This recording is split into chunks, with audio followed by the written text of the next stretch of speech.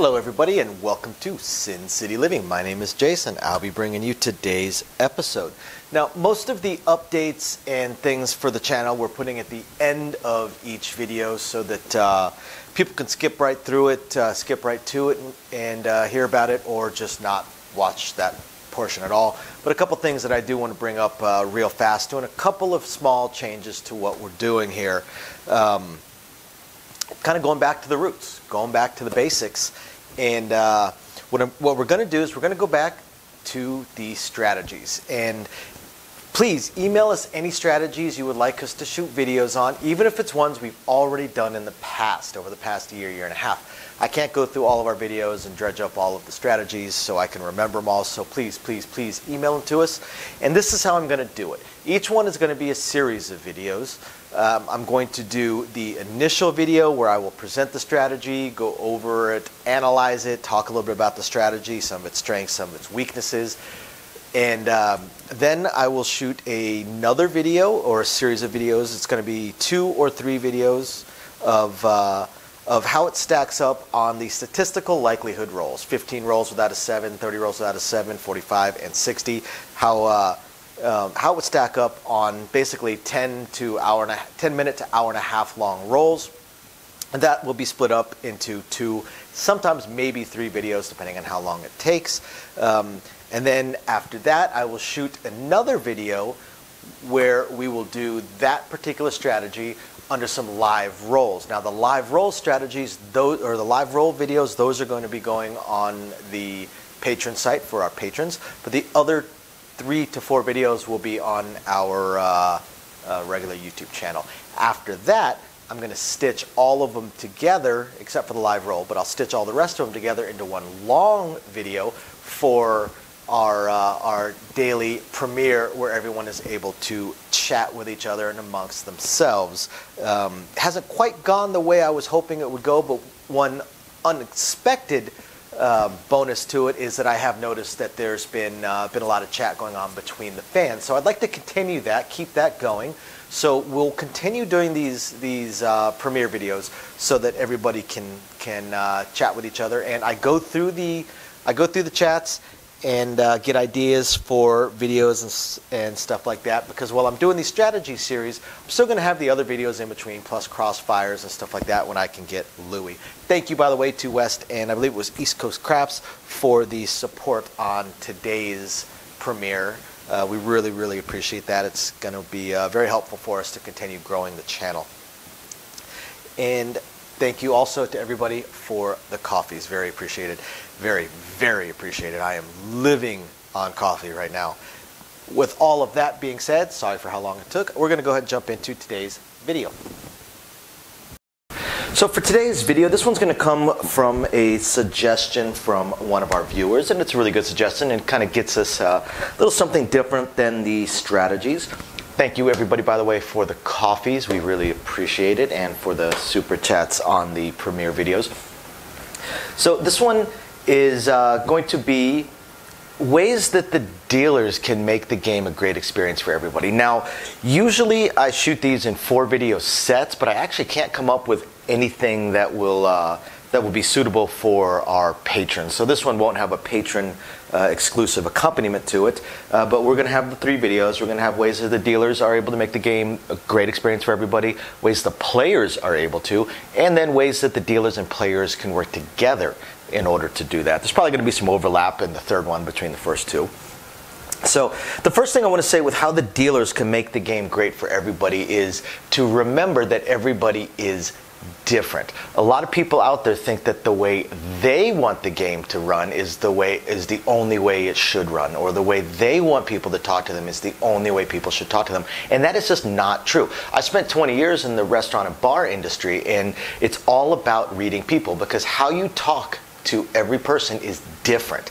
Some people look for one type of experience, some people look for a different type of experience, and you have to read it. It gets even harder when you're dealing, because with, say, restaurants and bars, I would go up to a table, or when I was the manager or general manager, go talk to a table, and you have a group that are generally, for the most part, like-minded. They're in similar moods, similar mindsets, because they're hanging out, friends or family together. They probably think somewhat similar. So you read the table, and you kind of know how to talk to them, unless you make a bad call, which does happen. But with craps, you may have 16 players at the table that have no idea who the person next to them is. In fact, most likely, they're all a bunch of strangers, all with different personalities, all with different expectations, all with different play styles, all with different desires and things that they want from the table. So you once again get into you cannot please everybody all of the time. And again, you have to now read 16 people and hope you get it right. So oftentimes it's kind of in the middle of the road. If you kind of read everybody, and then you either go in the middle of the road, or you do your best to target how you're dealing and how you're talking. Now, for the best dealers, I'm not going to talk about the worst dealers. We all know about the dealers that are just wooden, expressionless robots, or the super salty ones. And sometimes you have a great dealer that you catch them on a bad day. Maybe they just had the world's biggest jerk on their table, and it just turned them into a complete sourpuss for the next hour or so. It's going to happen. It is going to happen. Every single one of those players out there, I guarantee, has had similar experiences at their work. Guaranteed. One thing that always amazes me that people talk about in the casino industry is that it's, especially during the pandemic and the mask issues, but one of the things they talk about is how incredible it is that people act the way they do, when you know that they would certainly not put up with people acting that way at their work. So, pretty incredible to us. But ways that the dealers can make the game a great experience for everybody. Now, of the best types of dealers, really, there are two. There are two types of dealers, and then the good ones, the really good ones, can kind of blend the two together. But the first one that you have, and the one that most players, that most of the I won't say less experienced, but most of the casual players, there we go, the casual players or the tourist players, the ones that they most prefer is the entertainer. The entertainer, the one that's got the funny stick calls, that's high energy, that's cracking a few jokes, has the really corny, cheesy jokes. I work with one guy who's got some really corny ones. Always, makes people laugh. Those of us that have heard the same joke 5,000 times, it's a little bit tougher. But got the cheesy jokes, got the loud, gregarious personality, the silly stick calls, the silly jokes while they're doing presses and making moves. Maybe they've got a couple of flashy little moves that they do, not to be confused with the flashy look at me dealers. They have the flashy moves because they're just trying to draw attention to themselves, and they're typically pretty inefficient. The entertainer will have a couple of moves that look kind of flashy, but they're actually fairly efficient. And they will still deal a quick game. Now, the entertainers, they typically run it a little bit slower than the mechanic, I guess, would be the best way to put the other type of dealer, because they're putting on a little bit of a show, and they're putting on a little bit of entertainment. They're talking to the people, so there might be an extra 2 seconds before the dice move, because they're making a joke, or they're talking to someone, or they're helping somebody with their bet. Same thing up top. There may be an extra 2 or 3 seconds while they're on base every roll, as they're making their jokes and things along those lines. Now, typically, most of the entertainers are good dealers, even crossing the line into great dealers, but they're not the hyper-efficient mechanics that are the second type of dealer. The second type of dealer that can make the experience great for everybody is the type of dealer that is mostly preferred by non-casual players, by the players that are playing 3 or 4 days a week, or even just 1 or 2 days a week, but for 8 to 10 hours each day. The ones that are serious players, the ones that take the game super serious, and they're more about the game than about having fun. They're more about gambling than having fun. Whereas the casual player is more about having fun, and if they win money, they're having fun, of course, versus gambling. Gambling is the mode of the fun, but the whole point is the fun itself. Whereas then you've got the non-casual player that it's fun if they win. They're not actually out trying to have fun. They're out trying to gamble. It's totally different. And this type of dealer is usually a little bit quieter. They're still going to have their jokes and their go-to stuff. They're definitely going to talk to the players, but they're going to be much more efficient and mechanical. They're all about the efficiency and speed of the game, because that's what those players want. So the mechanic is all about efficiency and speed. Now the truly great players truly great dealers can blend the two together. But some of the things that can cross between both sides is talking to the players. Talk to the players. Even, it doesn't have to be entertainment, but you talk to the players. And you've got a bunch of bets going up. And, you get your roll. So the 8 rolls, and, it's the first time the 8 was rolled. So you don't know exactly how everybody plays. The newer dealers, there's one of two ways they go. They cut out the payment, and then they just pester the player. What do you want to do? What do you want to do? What do you want to do? What are you doing? What are you doing? What are you doing? Which is pestering the player, definitely not entertaining them. And if you're on the mechanic side of things and you've got a non-casual player, they want the game to be moving. They don't want you to sit there and stall. You're taught to, if they don't say anything by the time you cut out the payout, then you bring it out. Now, if they then say something afterwards, oh, press me 1 unit, or press me up, I'll get back to you. Because you're moving back, you're moving on, you don't break your rhythm, and you keep going to the next person.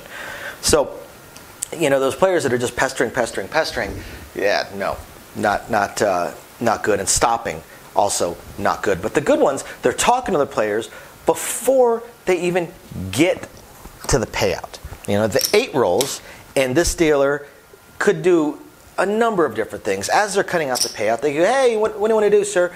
Or ma'am, or whatever it may be. Or they could say, you want to press 1 unit? You want to press all the way up? And by the time they come down, they go, okay, same bet. And while they're doing that, they say, hey, how about you, sir? You want to press a 1 unit? You want to go up? What do you want to do? As they're cutting out the payout.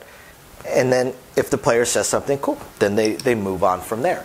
The other side of it, too, is once you start getting to know the players, once they have played for 3 or 4 rolls or a couple of shooters and stuff like that, you can anticipate. And then the good dealers are going to help the player. Because oftentimes, while we do say it's a fast-moving game, you need to watch the table, you need to pay attention to your game, things do still happen. Again, it's a social environment, and sometimes people are there with friends, with family, or of all things, just a cocktail waitress is walking by and they're trying to order a drink because people want to drink. So they may not be watching that very second. And you can either cut out the payout, hand it off, and then, hey, don't forget to pick up your money, and just move on to the next players and finish up. Or you can kind of help them out. If you know that this player has done the same thing every single time. Let's say this player has pressed at 1 unit every single time. Now they're getting a drink from the cocktail, so they're not actually watching the table. All right, I'm going to say, okay, I'm going to go ahead and press you up 1 unit. If you want to change that, just let me know. And then I move on. This player, you always press up. Full press, so we're going to go ahead and bring you up to 48. And then as we finish up, now the players are engaged, and usually they look a little confused when they're reaching for their money because they're like, oh, what rolled, what? So, and that's the point where a good dealer is like, hey, I put your money right over there, 8 rolled, I pressed you up 1 unit, is that okay? And then with the other player, hey, go ahead and pick up your money right there, it was an 8, we full pressed, is that okay? Sometimes they'll say, oh, no, I want to do this, I just wanted to go to this. Okay, cool, and we fix it. But talk to your players. Talking to your players, communicate with your players. Also, help out your players. So we've got, let's say we've got a decent little roll going, and let's say this player just did that.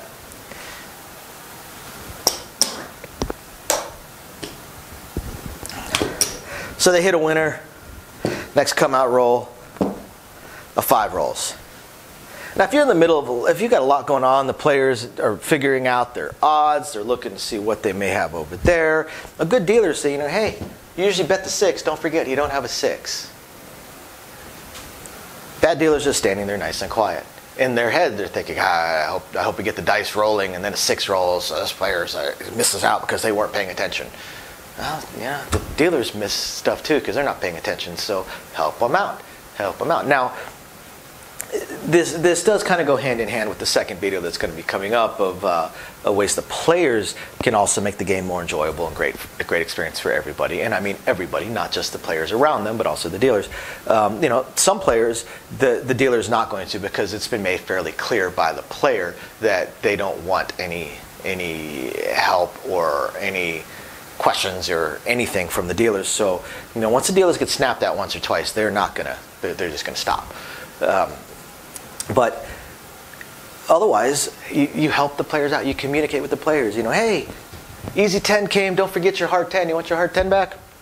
And you've got some dealers that are like, wow, if they're not tipping, they haven't dropped the tip yet. They've been here for 15 minutes. I'm not going to help them. Oh, maybe they're one of those players that tips at the end. There's a lot of players that do that. They tip at the end. They're going to wait and see if they won, and then based on what they won, they're going to go ahead and drop a tip. Or if they lose, once they get down to their last 10, 15, 20 bucks, or even just last 2 or 3, depends, they'll throw it into the dealers before they leave, if the dealers deserve it. There's so many, I would say well over half the players, if they tip after they're done playing. So these dealers that are like, oh, they're first chance to tip, well, they're not going to tip now because you're just being a dick, when normally you would get that tip at the end. Then of course you got the players that will tip during. So communicate with the players, talk to the players, help the players out, and not just the ones that are tipping, because that's the other thing too for dealers that they need to understand. Well, yes, about 70% of your income comes from tips. 30% of it still comes from the casino. It's not a huge percentage. It's a huge percentage. 30% is pretty big, but it's not a huge dollar amount really coming from the casinos. But you're still taking the casino's money to do a job. Do your job. It doesn't matter if the player is tipping you or not. You're still getting paid. Do your job. So I hope you guys find this interesting, illuminating, enlightening, or at least just plain fun. The next video will be talking about how the players can make it a great experience for everybody. Thank you guys for watching. We will catch you next time. Bye now. Welcome back, everybody, to video number 2 in this particular series. Again, couldn't come up with a 4th one for our patrons as an exclusive on this, but that's okay. Not everyone is gonna be something that we can do that for. So the last one was how the dealers can make the experience a great experience for everybody. Now we're going to talk about how the players can make it a great experience for everybody. The next video we're going to combine the two and how they can work together. So with the players, how to make the game a great experience for everybody. And I don't mean for the dealers, but for the other players around you as well. But for both. You want to make the game should be a great experience for everybody on the table.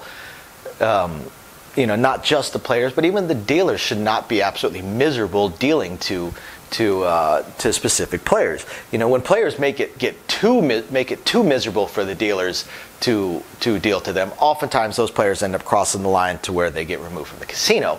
But you kind of have your middle ground. And same thing when we actually removed somebody the other day because they were impacting the other player at the table. There's only 2 players on the table.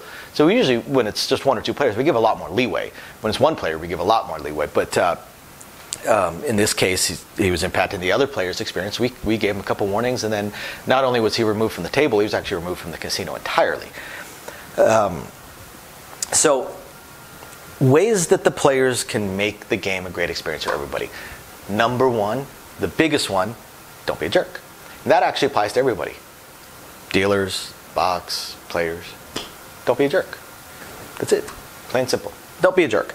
You'd be surprised how much of a difference that can make. I actually had somebody that I used to work with in another industry that used to say that don't be a jerk, as he would say that was pretty much the guiding principle to life. To anything you do, don't be a jerk. And that's pretty accurate, really. Don't be an out of control drunk. That irritates players oftentimes more than it irritates dealers. The super loud, profanity-ridden, which will get somebody kicked off the table. I will point out that every casino, but 1 or 2 that I know of, does allow minors, and obviously not in the gaming area. They can't hang out in the gaming area, but they walk through.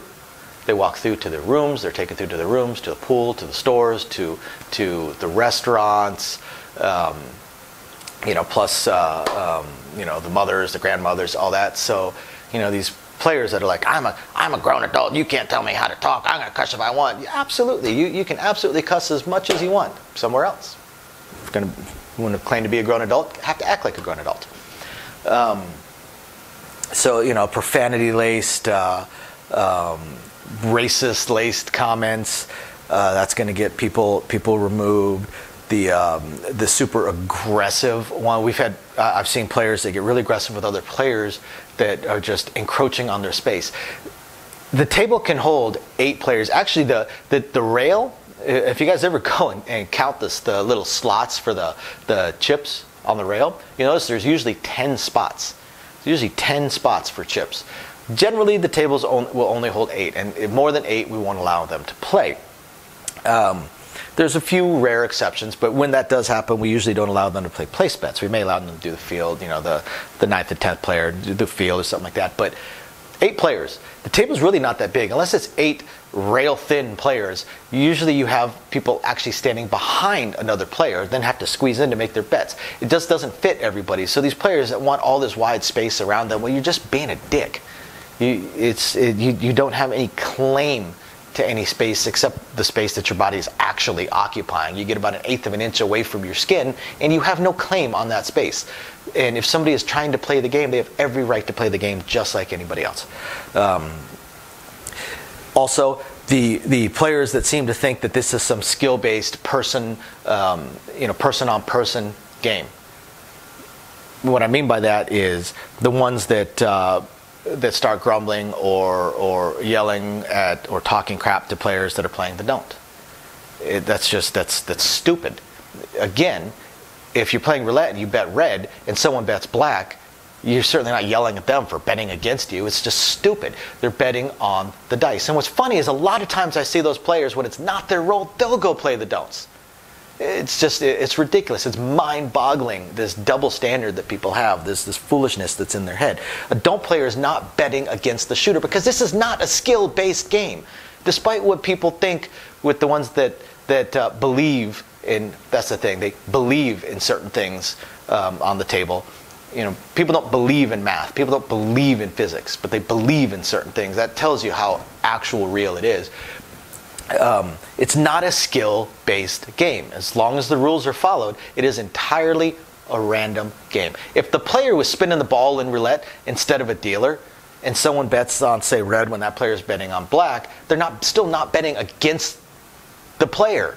It's not skill-based. If the player was spinning the ball, that doesn't mean that it's skill-based, that all of a sudden that player is like the Jordan of the game. It doesn't work that way. And again, we've actually removed players that get aggressive with other players because of the bets they make. Like, so what? So when you want to make it a great experience for those around you, have fun with the game. Because remember, it's a game. This is supposed to be entertainment. Once it stops being entertainment, that's the point where people just might have a little bit of a problem.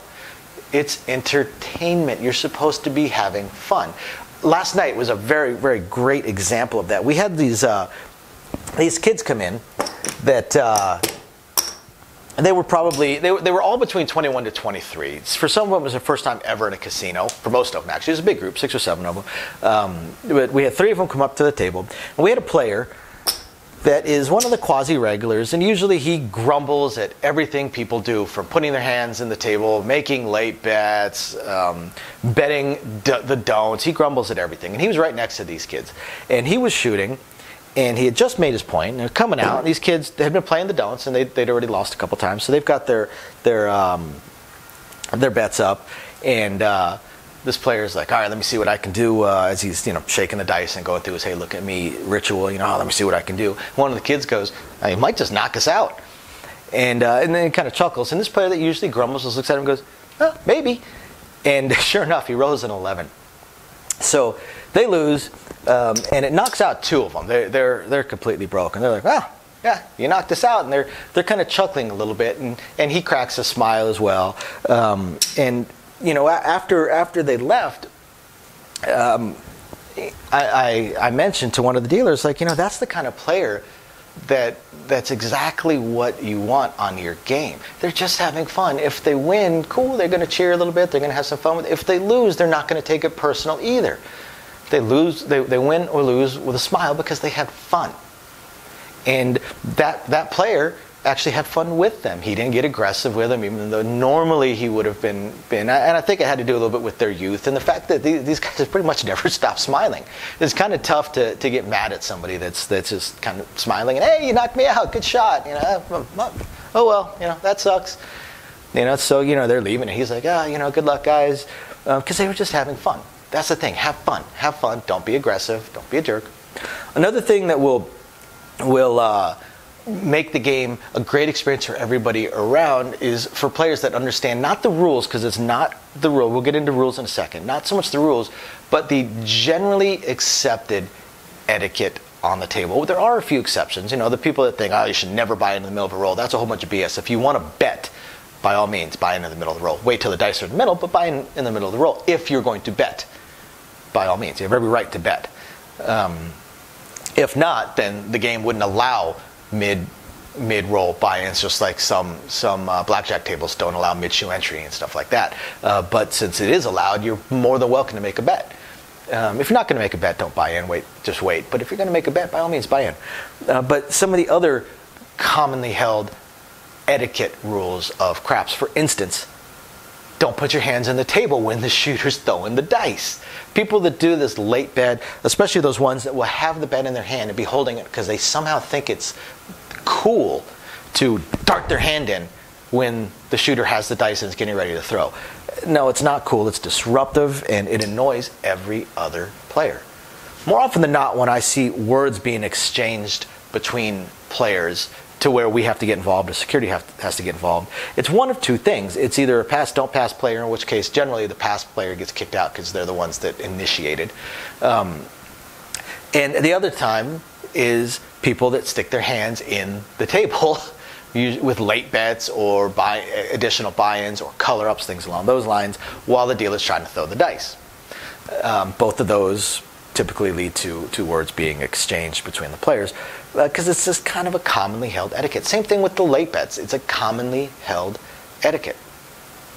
The other thing is when the dealers give a warning on something, some people get super aggressive about it, and there's absolutely no need. If the dealers give a warning about something, then it is a policy or it is a game protection thing. You know, the late bets, we give warnings, and hey, get us your bets for the dice in the middle. Hey, get us your bets for the dice in the middle. That is actually a game protection thing. The dealers are trying to protect their jobs, and at a certain point, they're just going to say, hey, no bet. You know, and some players are like, oh, I'm sorry, yeah. And when they're, oh, my bad, I'm sorry. Then we'll start reminding them, the dice will throw, we'll put them in the middle, hey, now's the time to make a bet if you want to make that bet. And hopefully they do, and hopefully they follow through. Here's a great example, actually, of good attitude, great attitude, good experience for the game, poor experience for the game. So I had a player last night, actually. It was one of those that plays with the dice and wants to do this a lot. And the thing is, he was doing this. And when he did that, I told him, hey, do me a favor, don't roll the dice forward. Now, a lot of times when you have the players that are going through this whole ritual, they get super aggressive. Yeah, I'm throwing that. You don't tell me what to do. There's not any rules, anything like that. And those players have now put a target on their back. Now they're going to be watched by everybody. And this player, and I will also preface this with saying that never assume anything about anybody either. This player was covered in tattoos, face, hands, pants sagging slow. His belt was basically around his mid-thigh. A lot of people would make assumptions about this player. He's sitting there playing with the dice, and hey, do me a favor, don't roll him forward like that. I can't do it like that. How about towards myself or back? And I was like, yeah, absolutely, towards yourself or back. Because the problem is when you roll him forward like that to the cameras up top, that's a roll. And he's like, oh, I'm sorry, yeah, that makes sense. Okay, cool. Like, awesome, great attitude. We corrected him on something that is actually a policy, and he accepted it and asked an additional question or two to clarify, and then awesome, no problems. There was no issues, nothing. It was great.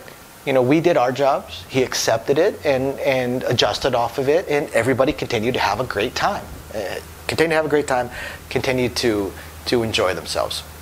So, it all, again, boils down to attitude, and don't be a jerk. So I hope you guys find this interesting, illuminating, enlightening, or at least just plain fun. Oh, I forgot one thing.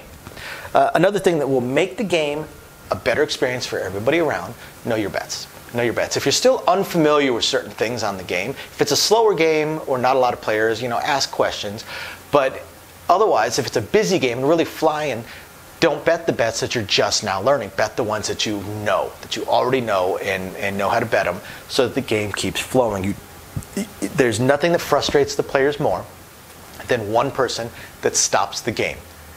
And that's also something I see on a nightly basis, day in, day out, every single night. The game is stopped because one player doesn't know what they're betting, has a ton of questions, doesn't understand the questions that are being asked of them while we're trying to clarify their bets. And every other player is like, we need to move the dice. Can we move the dice? You're stopping the dice. Dice are getting cold. Whatever. Maybe they're getting really frustrated, but we can't do anything because the player has every right to bet, and we need to clarify what they're trying to bet. So when the game is really moving, when the game is really busy, just bet what you know. So again, thank you everybody for watching. We will catch you next time. Bye now. Welcome everybody, and today it's number 3 on how to make the game great for everybody. Video 1 was on how dealers can make the game a great experience for everybody. Video 2 was on how the players can, things to avoid. And this time we're going to talk about, and I know these are a little bit wordy, they're less action oriented, but was a suggestion of one of our viewers. In this one we're going to talk about how the players and the dealers can work together to make sure that the game is enjoyable for everybody. Now the first thing is, just like I mentioned in the other videos, is the biggest thing: don't be a jerk. Don't be a jerk. There's absolutely no need or reason to be a jerk. And again, players should remember that they shouldn't act any differently than they would accept people acting at their place of work when they come in. So outside of that, the biggest thing with the players and the dealers is a communication thing. As long as the players and the dealers are communicating with each other, it makes the game flow smooth, and it makes it, again, more enjoyable for everybody else around. One of the things that can really disturb other players are when a player, especially a player next to them, and a dealer either start arguing or even get I guess at cross purposes. One of the things that I see a lot, this goes back to, again, know your bets as well. Know what you're betting. I see players that will do a come bet because they saw somebody else do a come bet. So then the number rolls and the dealer travels it and they say, how many odds would you like? And the player just stares at them like they just grew a third eye. And the dealer says, you've got a come bet. How many odds would you like? Would you like to be down with odds? Would you like 10 odds, 15 odds, 25 odds? What would you like? They're actually waiting to pay it because they need to know if they need to cut out a green or not. And the player, again, just stares directly at him, at which point then the dealer is much more likely to say, okay, no odds, and they're going to go ahead and take it down. But it's got it draws the eye of every other player, and it makes the next player who's waiting on their payout, maybe their player here, maybe they were even the come better that got copied. So now they have one, and they're just waiting. They're getting impatient, and they're waiting, and it definitely hurts the experience for them with the player and the dealer not being able to smoothly handle their bets. And that also comes down a little bit on the dealer, especially on a busy game. Dealers will become a little bit less communicative and more likely to be almost impatient. What would you like? How many odds? How many odds? How many odds? Okay, same bet. Or down with no odds. They're impatient instead of, hey, how many odds would you like? And when the player gives us that blank look, the dealer says, say a come bet is just like a pass line bet, so you can do odds. Or the other thing is you make a suggestion. When the player doesn't really know what's going on, they'll generally go with the suggestion. And a bad dealer or mid-level dealer, a dealer that actually will make a suggestion but isn't a particularly nice dealer, I would say, will suggest something like max odds or big odds. Something like, if you're on a 3, 4, 5 table, max would be 50 here. They don't have 50 to work with, so they may say, you want a quarter odds? Because they know the player's likely to go ahead and just nod their head and just accept whatever the dealer says. Whereas a nice dealer, if the player doesn't really know what they're doing, a nice dealer should actually suggest minimum odds. So if we have a $10 come bet that travels and, hey, would you like any odds? Any odds for you? How about 10 odds? 10 odds going to work for you? And they'll, if the player doesn't say anything, they'll set it up and go, is that good? Is that okay? At that point, the player's likely to go ahead and just nod their head. There's no reason to suggest max odds. A lot of dealers will do that, max odds or something big. There's absolutely no reason to suggest that. If they don't know what they're doing, they don't know what the bet is, they're not likely to want to risk their entire bankroll or such on the bet. They're going to want to stay at a fairly small level. So, keep that down there, keep that low, keep that careful. Another thing is the players and the dealers, as they communicate to each other, like we say, don't be a jerk, and that applies to both sides. Keep it friendly. Keep it friendly. And for the players, wait your turn, and for the dealers, educate your players. Don't yell at your players. Now, if you have coached somebody 3 or 4 times on the same thing, then there becomes a certain point where you start to get a little bit, I guess, rougher with what you're saying and a little bit more direct. But at first, you just educate your players. When you've got that player saying, hey, pay me, pay me, pay me, pay me, pay me, hold on, we'll get to you. We pay in a certain order. We'll get to you as soon as we can. As soon as it's your turn, we'll go ahead and get to you. Now, if the player doesn't know what they're doing and they're acting like they're the only player on the table, now they're disrupting every other player, and they're disrupting the dealer and slowing their payouts down. They're talking over the player whose turn it is, who's trying to make their press moves or odds or any other additional bets or changes to their bets. So at that point, yes, they're disrupting everybody. But a lot of people just don't know or are very, very caught up within their own bets. There's a lot of people that seem to think they're the only player on the table, or they're just so excited. And that's the other thing, too. They get excited. A great example is someone's got a hard 8. Someone has a hard 8, and the 8 rolls. They've got a hard 8, pay me, I've got the hard 8, don't forget, I've got the hard 8, I've got the hard 8. That is literally the last thing that we are going to deal with. We're going to deal with all the come bets and any don't comes. Then we're going to deal with all the place bets and odds. Then, once we have finished this, then we move on to center action. And even then, we go in a specific order. So, some players are, hey, pay me, I had that hard 8, I had the hard 8. And it starts to irritate the dealers because the dealers are short on patience, which they should not be. Got to be very, very patient with your players, especially the new ones that just don't understand. Be patient with them. Educate them, hey, I got you. We're going to pay you in just a second. We actually deal with all these bets first. Then we get to those bets. So we'll get you. Don't worry. We didn't forget about you. And that settles them. That settles them right down. Makes them happy. They know they're getting paid. They know they've got that bet.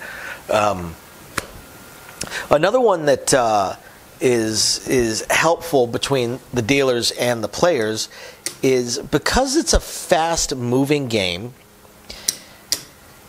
We always say, pay attention to your bets. Pay attention to the game. It's a very, very quick-moving game. But what we can have a lot of times, too, so like when you get a payout on a come bet, you need to pick it up as quickly as you can. You need to pay attention. But sometimes you have a lot of players, especially on this side. The thing is, with the table, the long side over here holds 4 spots. Then the short side over here is also 4 spots. So it gets very, very cramped for those 4, especially when you get to come bets. So 1, the player should be paying attention, should be watching their bets. And 2, the dealer should be communicating. When the dealers are getting to these come bets and they are paying them, what they should do, what a good dealer does, is they cut it out and they will either say, that's yours, they'll point and say, that's yours, or they'll actually go a little bit outside of procedure and they hand it off. Now, that's not the perfect procedure for it, handing it off, but it is an excellent customer service thing. So you drop it off and then hand off the bet. That way, you don't have people wondering, is that my bet? Is that my bet? Is that my bet? Whose bet is that? Because they all kind of go in the same spot, especially when you're paying them. So a good dealer, hand them off. The thing is, so many dealers get so caught up in the strict rules of procedures, and they don't really understand that you can go beyond that. Procedure says I leave come bets out here. I pay them and leave them out there, and it's up to the player to collect their money. That's procedure. There's nothing that says I can't hand it off, and a good dealer should hand it off most of the time when they can. Same thing for the field. The field, the way I look at it is, to the dealer, the field is fire and forget. It's a player control bet. It's a self-service bet, which means the player puts it on down, the player picks it on up. Dealers either collect it on a loser or pay it, and then they forget about it, they're moving on. But a good dealer is always watching their layout, so they know who put what bets down. It's very frustrating when I see a player say, we've got a whole bunch, especially because you get these superstitious players that are reaching across 3 other people's bets because they want to put their bet on the 9, and they want to put their bet on the 2, but they're all the way over there. But then the player here, and here who put their bets in front of them, now they're like, whose bet is what, where? Instead of putting your bet in the same spot every time and directly in front of you, they spread them all over. Well, a good dealer is still watching their layout and should be able to say, no, that's your bet right there. That's your bet right there. I've actually paid out and handed off field bets in the past. Does not mean that I don't leave them out there in the field most of the time, because I do. But there's been a few times where I have paid it and handed it off to prevent any kind of confusion, because that just stops the game. It stops the game, and that's no fun for anybody, player or dealer. Same thing with the don't come. With the don't come, the dealer, a lot of dealers will pay from behind, and then they will just drop it off into the don't come. And the theory behind that is, well, we don't hand off come bets by procedure, so why would we hand off don't come bets? A lot of schools, a lot of dealing schools will teach you to hand don't comes off to the players, and a good dealer will hand don't comes off to the players. However, a good player will not play the don't come from over there, unless the table is completely full. If the table is completely full, you have no place else to be. But if you're playing the don't come, you should be able to reach it, because the don't come is, again, a self-service bet. Self-service bet. One of the fastest ways to irritate the dealers is to be over there and say, that's in the don't come. No, that's in the come. If you want it in the don't come, you need to put it in the don't come, because that's a self-service betting area. You leave it out here to the cameras and to everybody else. You place it in the come. Of course, the dealer will move it over, and especially if the table is full. And that concludes this series of 3 videos. Thank you, everybody, for watching. We will catch you guys next time. Bye now. So for today's video, this one's going to come from a suggestion from one of our viewers, and it's a really good suggestion and kind of gets us a little something different than the strategies. Thank you, everybody, by the way, for the coffees. We really appreciate it, and for the super chats on the premiere videos. So this one is going to be ways that the dealers can make the game a great experience for everybody. Now, usually I shoot these in 4 video sets, but I actually can't come up with anything that will be suitable for our patrons. So this one won't have a patron exclusive accompaniment to it, but we're going to have the 3 videos. We're going to have ways that the dealers are able to make the game a great experience for everybody, ways the players are able to, and then ways that the dealers and players can work together in order to do that. There's probably going to be some overlap in the 3rd one between the first 2. So the first thing I want to say with how the dealers can make the game great for everybody is to remember that everybody is different. A lot of people out there think that the way they want the game to run is the only way it should run, or the way they want people to talk to them is the only way people should talk to them. And that is just not true. I spent 20 years in the restaurant and bar industry, and it's all about reading people, because how you talk to every person is different. Some people look for one type of experience, some people look for a different type of experience, and you have to read it. It gets even harder when you're dealing, because with, say, restaurants and bars, I would go up to a table, or when I was the manager or general manager, go talk to a table, and you have a group that are generally, for the most part, like-minded. They're in similar moods, similar mindsets, because they're hanging out, friends or family together. They probably think somewhat similar. So you read the table, and you kind of know how to talk to them, unless you make a bad call, which does happen. But with craps, you may have 16 players at the table that have no idea who the person next to them is. In fact, most likely, they're all a bunch of strangers, all with different personalities, all with different expectations, all with different play styles, all with different desires and things that they want from the table. So you once again get into the you cannot please everybody all of the time. And again, you have to now read 16 people and hope you get it right. So oftentimes it's kind of in the middle of the road. If you kind of read everybody, and then you either go in the middle of the road, or you do your best to target how you're dealing and how you're talking. Now, for the best dealers, I'm not going to talk about the worst dealers. We all know about the dealers that are just wooden, expressionless robots, or the super salty ones. And sometimes you have a great dealer that you catch them on a bad day. Maybe they just had the world's biggest jerk on their table, and it just turned them into a complete sourpuss for the next hour. So it's going to happen. It is going to happen. Every single one of those players out there, I guarantee, has had similar experiences at their work. Guaranteed. One thing that always amazes me that people talk about in the casino industry is that it's, especially during the pandemic and the mask issues, but one of the things they talk about is how incredible it is that people act the way they do when you know that they would certainly not put up with people acting that way at their work. So, pretty incredible to us. But ways that the dealers can make the game a great experience for everybody. Now, of the best types of dealers, really, there are two. There are two types of dealers, and then the good ones, the really good ones, can kind of blend the two together. But the first one that you have, and the one that most players, that most of the I won't say less experienced, but most of the casual players, there we go, the casual players or the tourist players, the ones that they most prefer is the entertainer. The entertainer, the one that's got the funny stick calls, that's high energy, that's cracking a few jokes, has the really corny, cheesy jokes. I work with one guy, he's got some really corny ones. Always, makes people laugh. Those of us that have heard the same joke 5,000 times, it's a little bit tougher. But got the cheesy jokes, got the loud, gregarious personality, the silly stick calls, the silly jokes while they're doing presses and making moves. Maybe they've got a couple of flashy little moves that they do, not to be confused with the flashy look at me dealers. They have the flashy moves because they're just trying to draw attention to themselves, and they're typically pretty inefficient.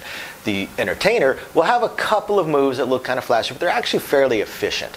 And they will still deal a quick game. Now, the entertainers, they typically run it a little bit slower than the mechanic, I guess would be the best way to put the other type of dealer, because they're putting on a little bit of a show, and they're putting on a little bit of entertainment. They're talking to the people, so there might be an extra 2 seconds before the dice move because they're making a joke, or they're talking to someone, or they're helping somebody with their bet.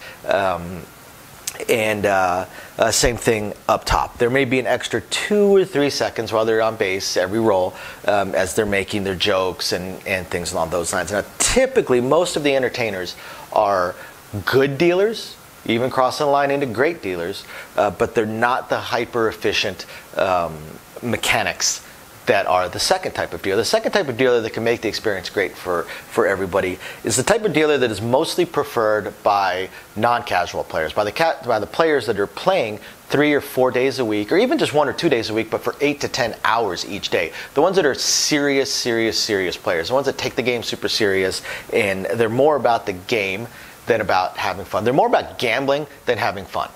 Whereas the casual player is more about having fun, and if they win money, they're having fun, of course, versus gambling.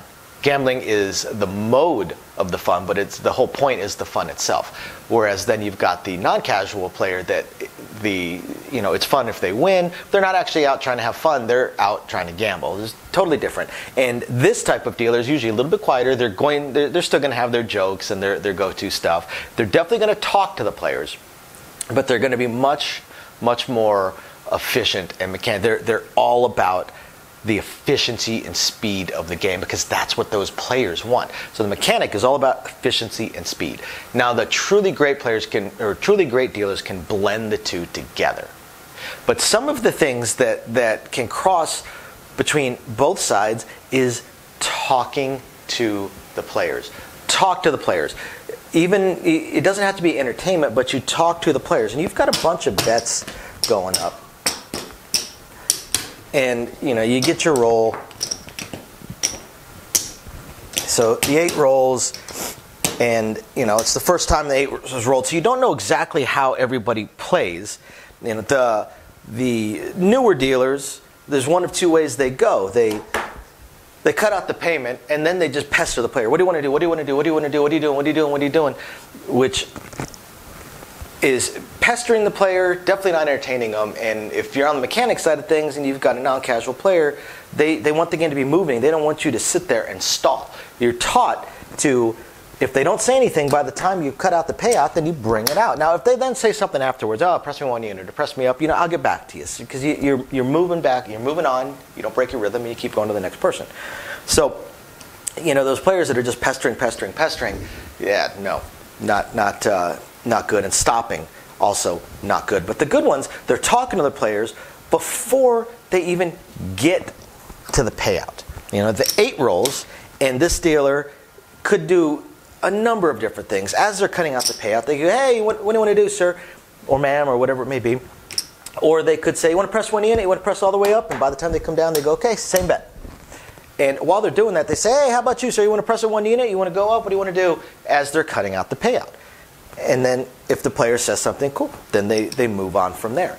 The other side of it, too, is once you start getting to know the players, once they have played for 3 or 4 rolls or a couple of shooters and stuff like that, you can anticipate. And then the good dealers are going to help the player.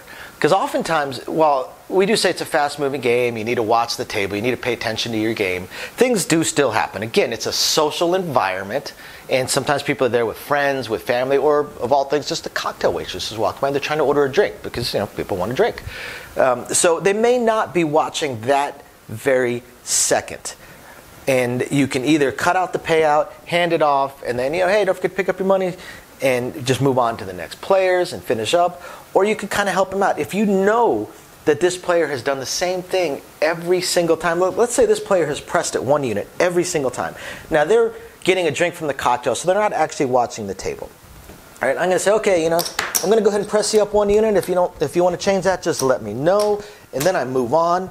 This player, you always press up.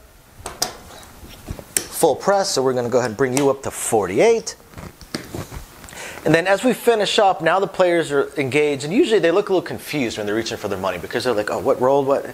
So, and that's the point where a good dealer is like, hey, I put your money right over there, 8 rolled, I pressed you up 1 unit, is that okay? And then with the other player, hey, go ahead and pick up your money right there, it was an 8, we full pressed, is that okay?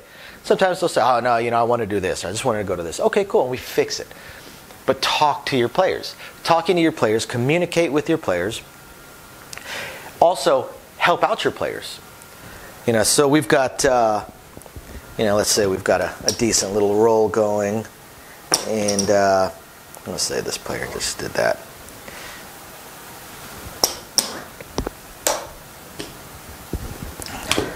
So they hit a winner. Next come out roll, a 5 rolls.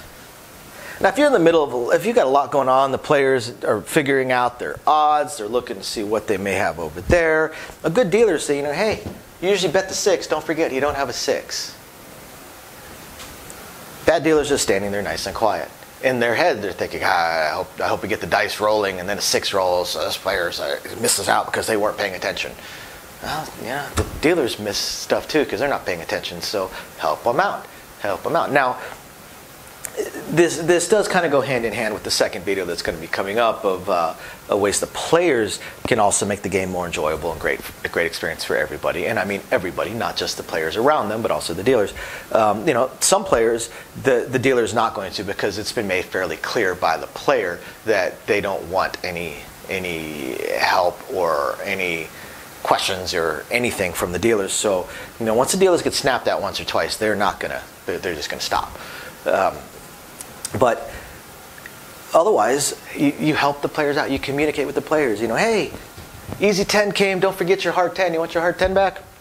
And you've got some dealers that are like, wow, if they're not tipping, they haven't dropped the tip yet. They've been here for 15 minutes. I'm not going to help them. Oh, maybe they're one of those players that tips at the end.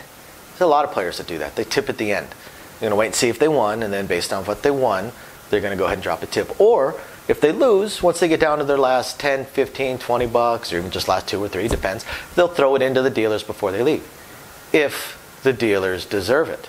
There's so many, I would say well over half the players, if they tip after they're done playing. So these dealers that are like, oh, they're first time, well, they're not going to tip now because you're just being a dick.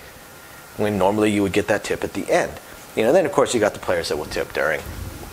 So communicate with the players, talk to the players, help the players out, and not just the ones that are tipping, because that's the other thing too for dealers that they need to understand. Well, yes, about 70% of your income comes from tips. 30% of it still comes from the casino. It's not a huge percentage. It's a huge percentage. 30% is pretty big, but it's not a huge dollar amount really coming from the casinos. But you're still taking the casino's money to do a job. Do your job. It doesn't matter if the player is tipping you or not. You're still getting paid. Do your job.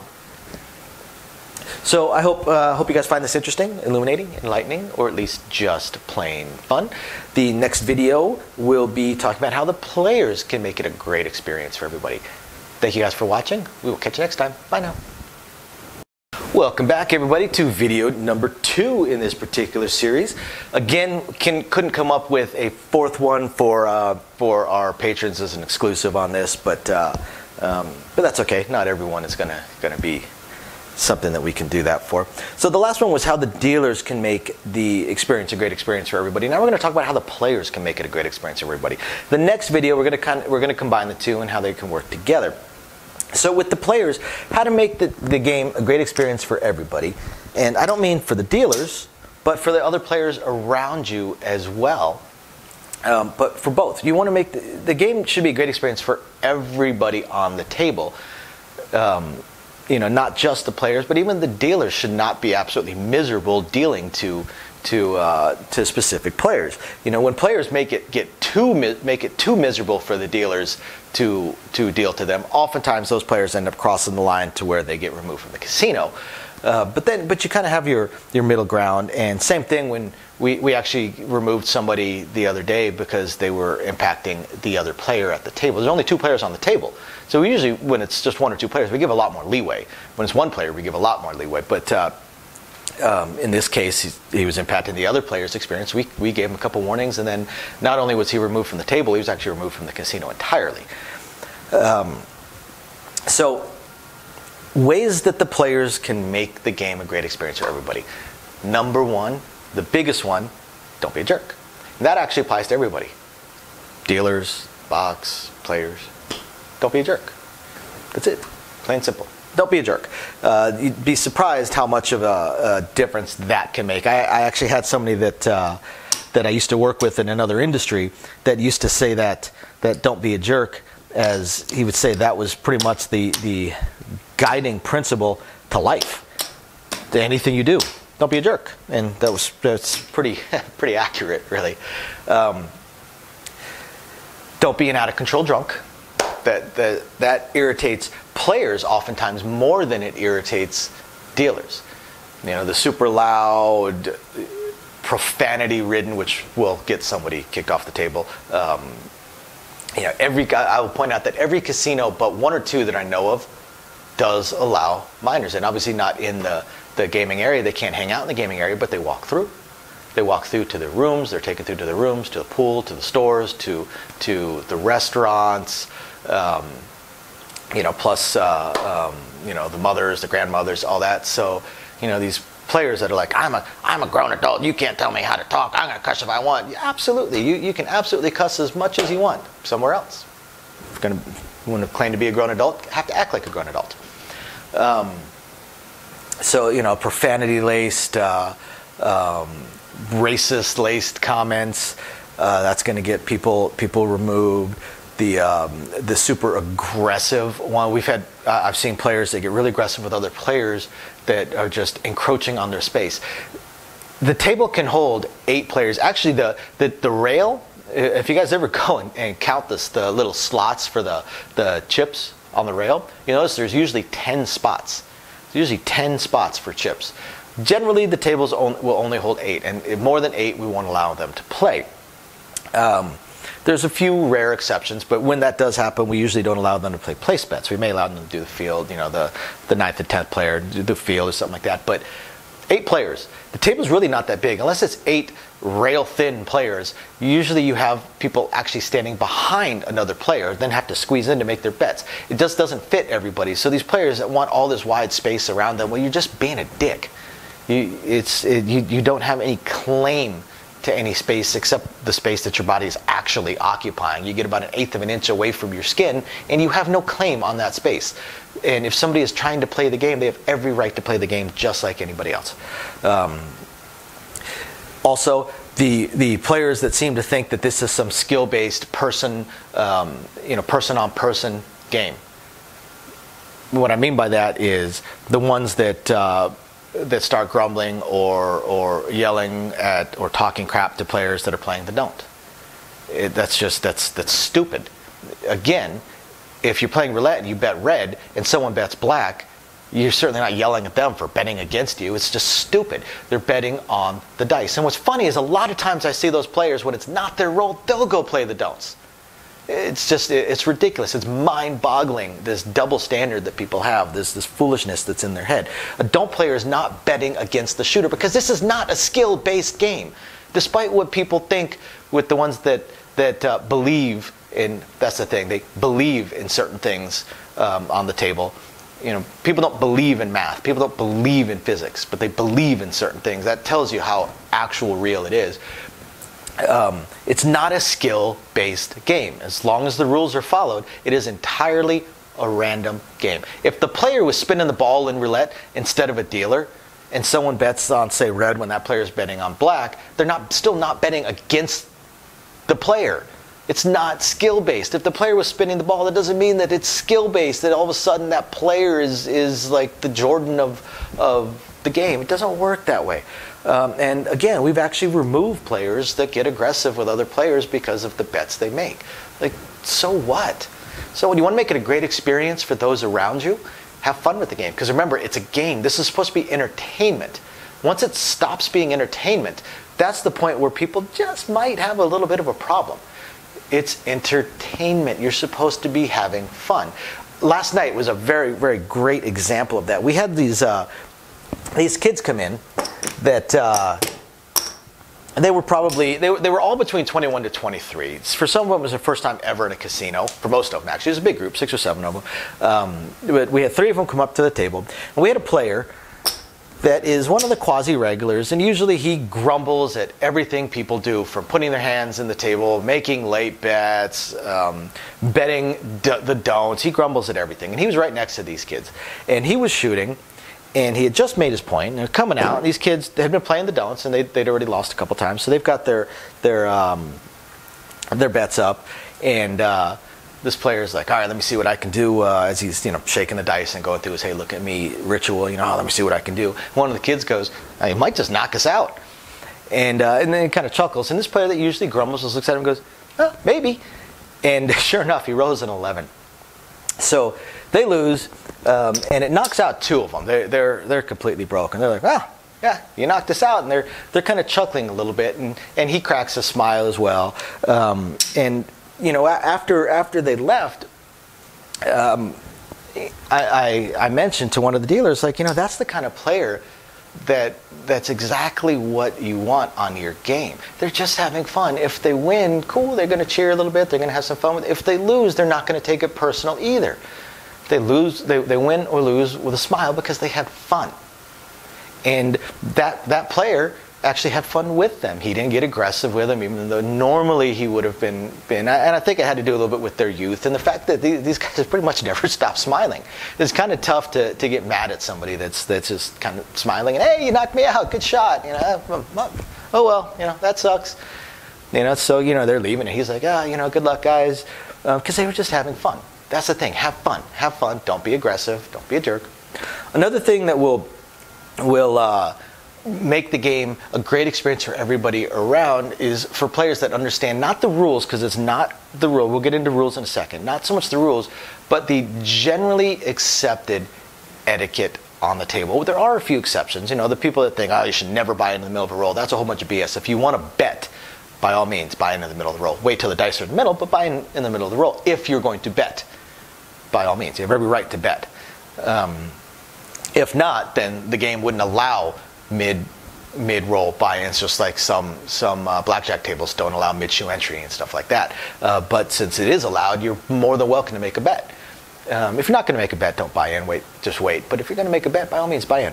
But some of the other commonly held etiquette rules of craps, for instance, don't put your hands on the table when the shooter's throwing the dice. People that do this late bet, especially those ones that will have the bet in their hand and be holding it because they somehow think it's cool to dart their hand in when the shooter has the dice and is getting ready to throw.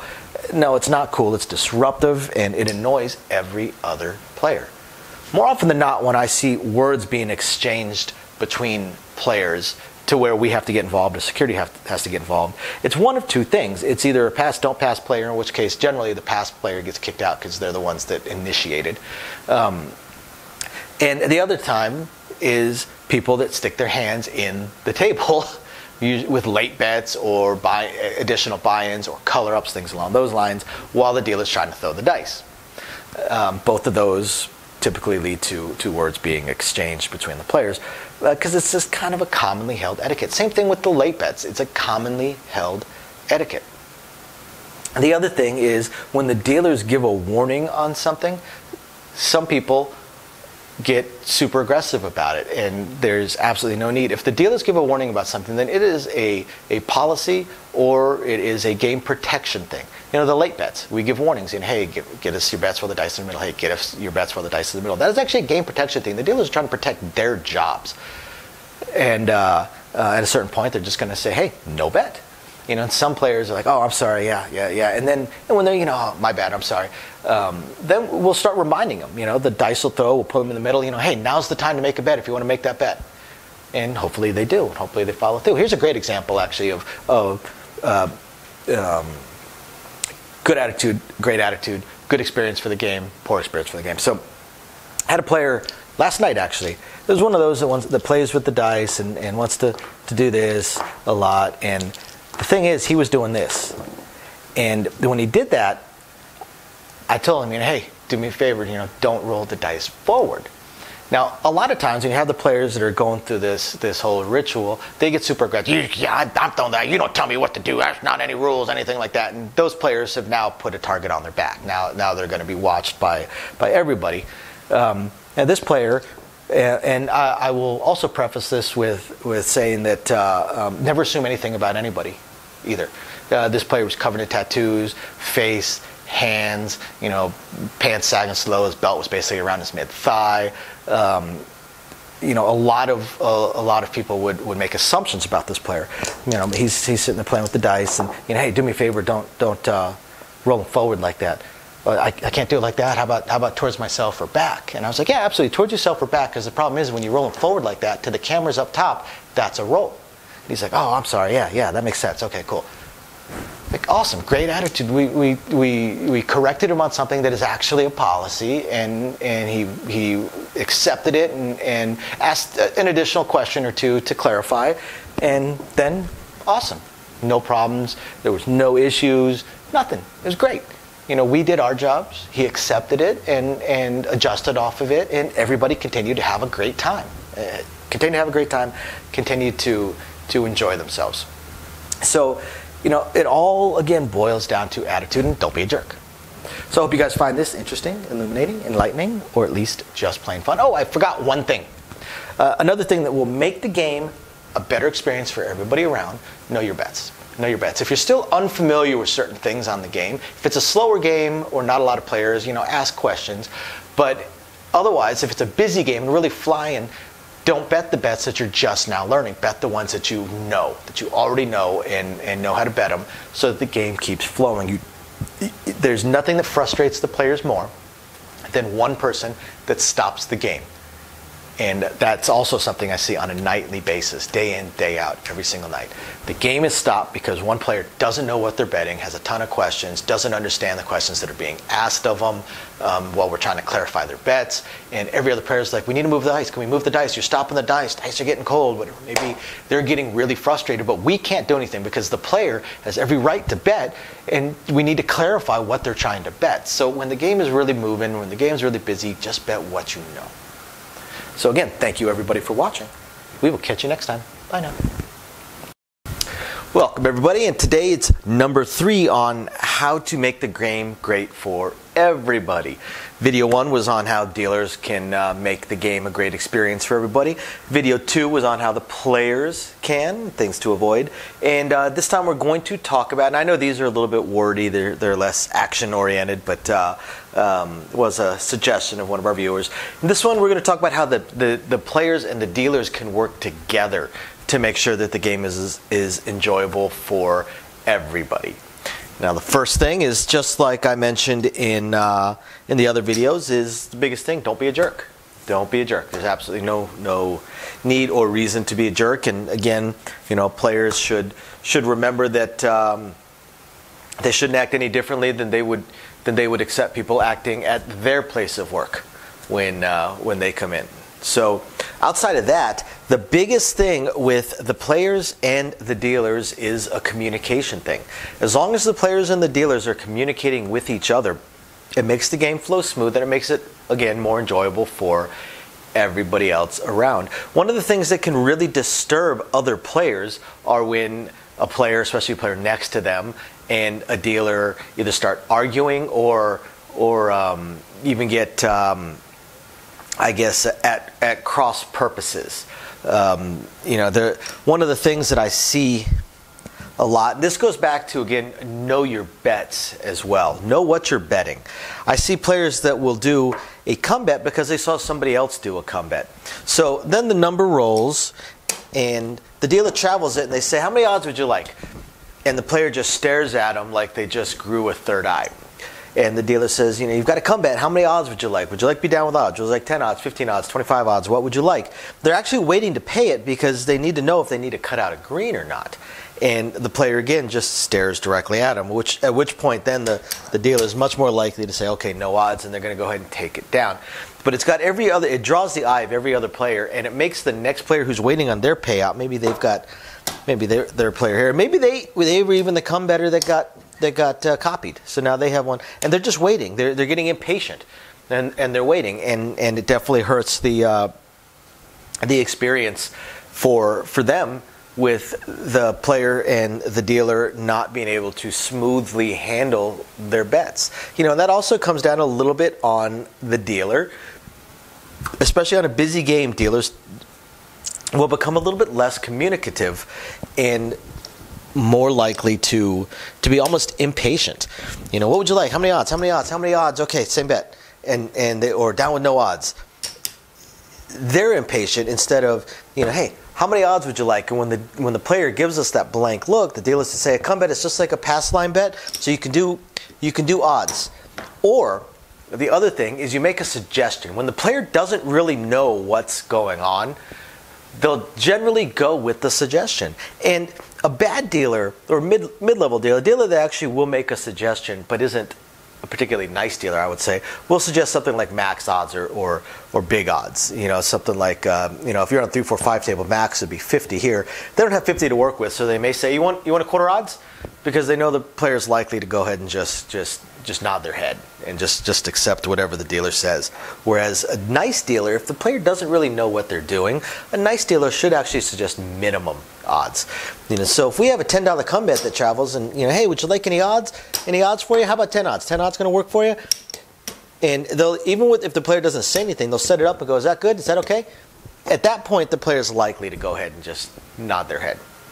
There's no reason to suggest max odds. A lot of dealers will do that, max odds or something big.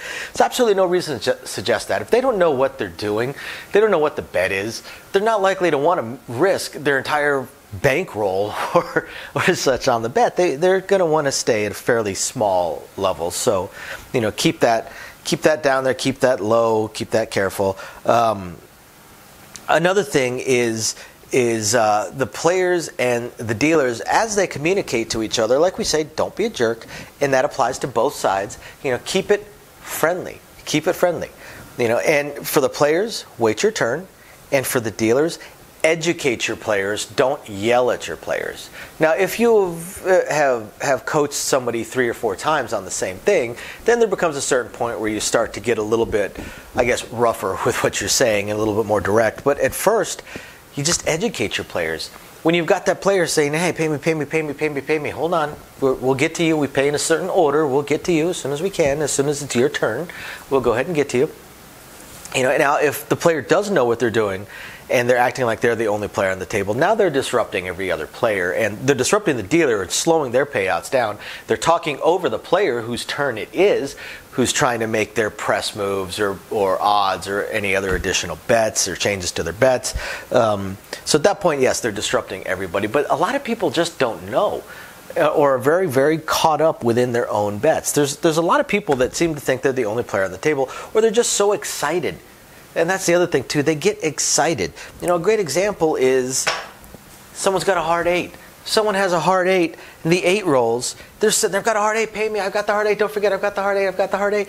That is literally the last thing that we are going to deal with. We're going to deal with all the come bets and any don't comes. Then we're going to deal with all the place bets and odds. Then once we have finished this, then we move on to center action. And even then, we go in a specific order. So, some players are, hey, pay me, I had that hard 8, I had the hard 8. And it starts to irritate the dealers because the dealers are short on patience, which they should not be. Got to be very, very patient with your players, especially the new ones that just don't understand. Be patient with them. Educate them, hey, I got you. We're going to pay you in just a second. We actually deal with all these bets first. Then we get to those bets. So we'll get you. Don't worry. We didn't forget about you. And that settles them. That settles them right down. Makes them happy. They know they're getting paid. They know they've got that bet. Another one that is helpful between the dealers and the players is because it's a fast-moving game. We always say, pay attention to your bets. Pay attention to the game. It's a very, very quick-moving game. But what we can have a lot of times, too, so like when you get a payout on a come bet, you need to pick it up as quickly as you can. You need to pay attention. But sometimes you have a lot of players, especially on this side. The thing is, with the table, the long side over here holds 4 spots. Then the short side over here is also 4 spots. So it gets very, very cramped for those 4, especially when you get to come bets. So 1, the players should be paying attention, should be watching their bets.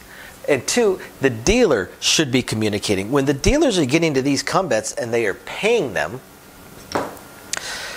what they should do, what a good dealer does, is they cut it out and they will either say, that's yours, they'll point and say, that's yours, or they'll actually go a little bit outside of procedure and they hand it off. Now, that's not the perfect procedure for it, handing it off, but it is an excellent customer service thing. So you drop it off and then hand off the bet. That way, you don't have people wondering, is that my bet? Is that my bet? Is that my bet? Whose bet is that? Because they all kind of go in the same spot, especially when you're paying them. So a good dealer, hand them off. The thing is, so many dealers get so caught up in the strict rules of procedures, and they don't really understand that you can go beyond that. Procedure says I leave come bets out here. I pay them and leave them out there, and it's up to the player to collect their money. That's procedure.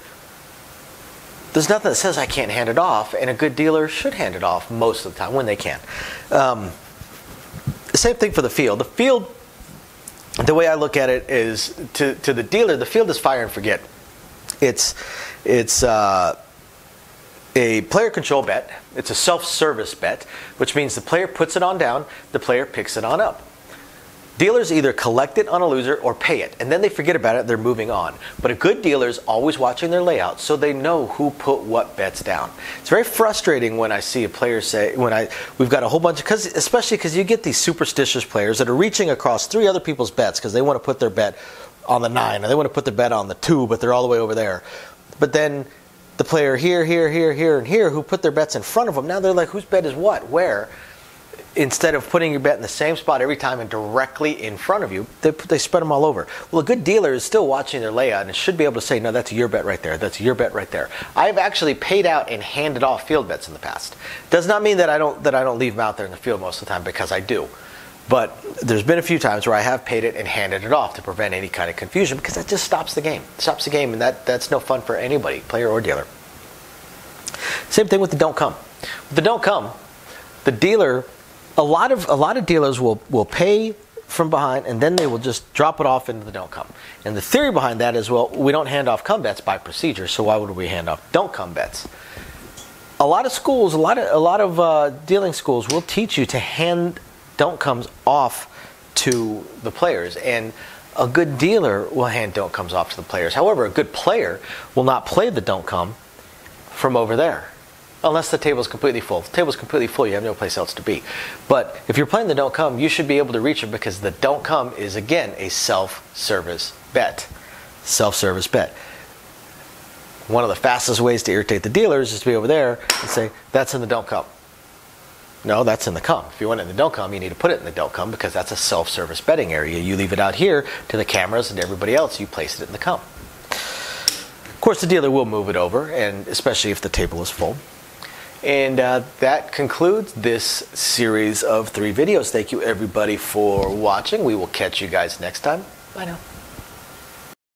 So for today's video, this one's going to come from a suggestion from one of our viewers, and it's a really good suggestion and kind of gets us a little something different than the strategies. Thank you, everybody, by the way, for the coffees. We really appreciate it, and for the super chats on the premiere videos. So this one is going to be ways that the dealers can make the game a great experience for everybody. Now, usually I shoot these in 4 video sets, but I actually can't come up with anything that will be suitable for our patrons. So this one won't have a patron exclusive accompaniment to it, but we're going to have the 3 videos. We're going to have ways that the dealers are able to make the game a great experience for everybody, ways the players are able to, and then ways that the dealers and players can work together in order to do that. There's probably going to be some overlap in the 3rd one between the first 2. So the first thing I want to say with how the dealers can make the game great for everybody is to remember that everybody is different. A lot of people out there think that the way they want the game to run is the only way it should run, or the way they want people to talk to them is the only way people should talk to them. And that is just not true. I spent 20 years in the restaurant and bar industry, and it's all about reading people, because how you talk to every person is different. Some people look for one type of experience, some people look for a different type of experience, and you have to read it. It gets even harder when you're dealing, because with, say, restaurants and bars, I would go up to a table, or when I was the manager or general manager, go talk to a table, and you have a group that are generally, for the most part, like-minded. They're in similar moods, similar mindsets, because they're hanging out, friends or family together. They probably think somewhat similar. So you read the table, and you kind of know how to talk to them, unless you make a bad call, which does happen. But with craps, you may have 16 players at the table that have no idea who the person next to them is. In fact, most likely, they're all a bunch of strangers, all with different personalities, all with different expectations, all with different play styles, all with different desires and things that they want from the table. So you once again get into the you cannot please everybody all of the time. And again, you have to now read 16 people and hope you get it right. So oftentimes it's kind of in the middle of the road. If you kind of read everybody, and then you either go in the middle of the road, or you do your best to target how you're dealing and how you're talking. Now, for the best dealers, I'm not going to talk about the worst dealers. We all know about the dealers that are just wooden, expressionless robots, or the super salty ones. And sometimes you have a great dealer that you catch them on a bad day. Maybe they just had the world's biggest jerk on their table, and it just turned them into a complete sourpuss for the next hour. So it's going to happen. It is going to happen. Every single one of those players out there, I guarantee, has had similar experiences at their work. Guaranteed. One thing that always amazes me that people talk about in the casino industry is that it's, especially during the pandemic and the mask issues, but one of the things they talk about is how incredible it is that people act the way they do, when you know that they would certainly not put up with people acting that way at their work. So, pretty incredible to us. But ways that the dealers can make the game a great experience for everybody. Now, of the best types of dealers, really, there are 2. There are 2 types of dealers, and then the really good ones can kind of blend the 2 together. But the first one that you have, and the one that most of the I won't say less experienced, but most of the casual players, there we go, the casual players or the tourist players, the ones that they most prefer is the entertainer. The entertainer, the one that's got the funny stick calls, that's high energy, that's cracking a few jokes, has the really corny, cheesy jokes. I work with one guy that's got some really corny ones. Always, makes people laugh. Those of us that have heard the same joke 5,000 times, it's a little bit tougher. But got the cheesy jokes, got the loud, gregarious personality, the silly stick calls, the silly jokes while they're doing presses and making moves. Maybe they've got a couple of flashy little moves that they do, not to be confused with the flashy look at me dealers. They have the flashy moves because they're just trying to draw attention to themselves, and they're typically pretty inefficient. The entertainer will have a couple of moves that look kind of flashy, but they're actually fairly efficient. Fairly efficient, and they will still deal a quick game. Now the entertainers, they typically run it a little bit slower than the mechanic, I guess would be the best way to put the other type of dealer, because they're putting on a little bit of a show, and they're putting on a little bit of entertainment. They're talking to the people, so there might be an extra 2 seconds before the dice move because they're making a joke, or they're talking to someone, or they're helping somebody with their bet. Same thing up top. There may be an extra 2 or 3 seconds while they're on base every roll as they're making their jokes and things along those lines. Now, typically, most of the entertainers are good dealers, even crossing the line into great dealers, but they're not the hyper-efficient mechanics that are the second type of dealer. The second type of dealer that can make the experience great for everybody is the type of dealer that is mostly preferred by non-casual players, by the players that are playing 3 or 4 days a week, or even just 1 or 2 days a week, but for 8 to 10 hours each day. The ones that are serious players, the ones that take the game super serious, and they're more about the game than about having fun. They're more about gambling than having fun. Whereas the casual player is more about having fun, and if they win money, they're having fun, of course, versus gambling. Gambling is the mode of the fun, but the whole point is the fun itself. Whereas then you've got the non-casual player that it's fun if they win. They're not actually out trying to have fun. They're out trying to gamble. It's totally different. And this type of dealer is usually a little bit quieter. They're still going to have their jokes and their go-to stuff. They're definitely going to talk to the players, but they're going to be much more efficient and mechanical. They're all about the efficiency and speed of the game, because that's what those players want. So the mechanic is all about efficiency and speed. Now, the truly great truly great dealers can blend the two together. But some of the things that can cross between both sides is talking to the players. Talk to the players. Even it doesn't have to be entertainment, but you talk to the players, and you've got a bunch of bets going up. And you get your roll. So the 8 rolls, and it's the first time the 8 was rolled, so you don't know exactly how everybody plays. The newer dealers, there's one of 2 ways they go. They cut out the payment, and then they just pester the player. What do you want to do? What do you want to do? What do you want to do? What are you doing? What are you doing? What are you doing? Which is pestering the player, definitely not entertaining them. And if you're on the mechanic side of things and you've got a non-casual player, they want the game to be moving. They don't want you to sit there and stall. You're taught to, if they don't say anything by the time you cut out the payout, then you bring it out. Now, if they then say something afterwards, press me 1 unit, or press me up, I'll get back to you, because you're moving back, you're moving on, you don't break your rhythm, and you keep going to the next person.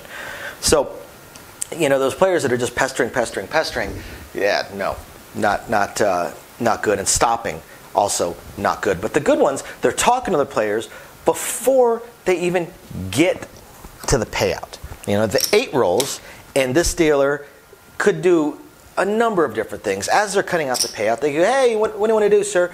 Or ma'am, or whatever it may be. Or they could say, you want to press 1 unit? You want to press all the way up? And by the time they come down, they go, okay, same bet. And while they're doing that, they say, hey, how about you, sir? You want to press it 1 unit? You want to go up? What do you want to do? As they're cutting out the payout. And then if the player says something, cool, then they move on from there. The other side of it, too, is once you start getting to know the players, once they have played for 3 or 4 rolls or a couple of shooters and stuff like that, you can anticipate. And then the good dealers are going to help the player.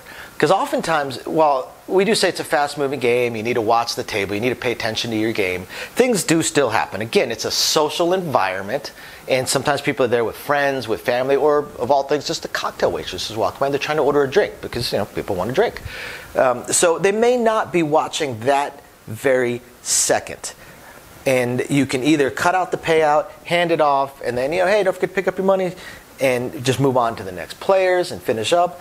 Or you could kind of help them out. If you know that this player has done the same thing every single time. Let's say this player has pressed it 1 unit every single time. Now, they're getting a drink from the cocktail, so they're not actually watching the table. All right, I'm going to say, okay, I'm going to go ahead and press you up 1 unit. If you want to change that, just let me know. and then I move on. This player, you always press up, full press, so we're going to go ahead and bring you up to 48. And then as we finish up, now the players are engaged, and usually they look a little confused when they're reaching for their money because they're like, oh, what rolled, what? So, and that's the point where a good dealer is like, hey, I put your money right over there, 8 rolled, I pressed you up 1 unit, is that okay?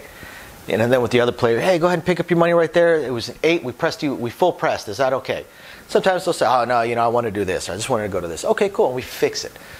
But talk to your players. Talking to your players, communicate with your players. Also, help out your players.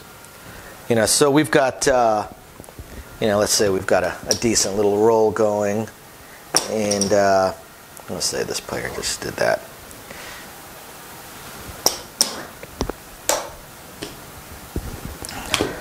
So they hit a winner.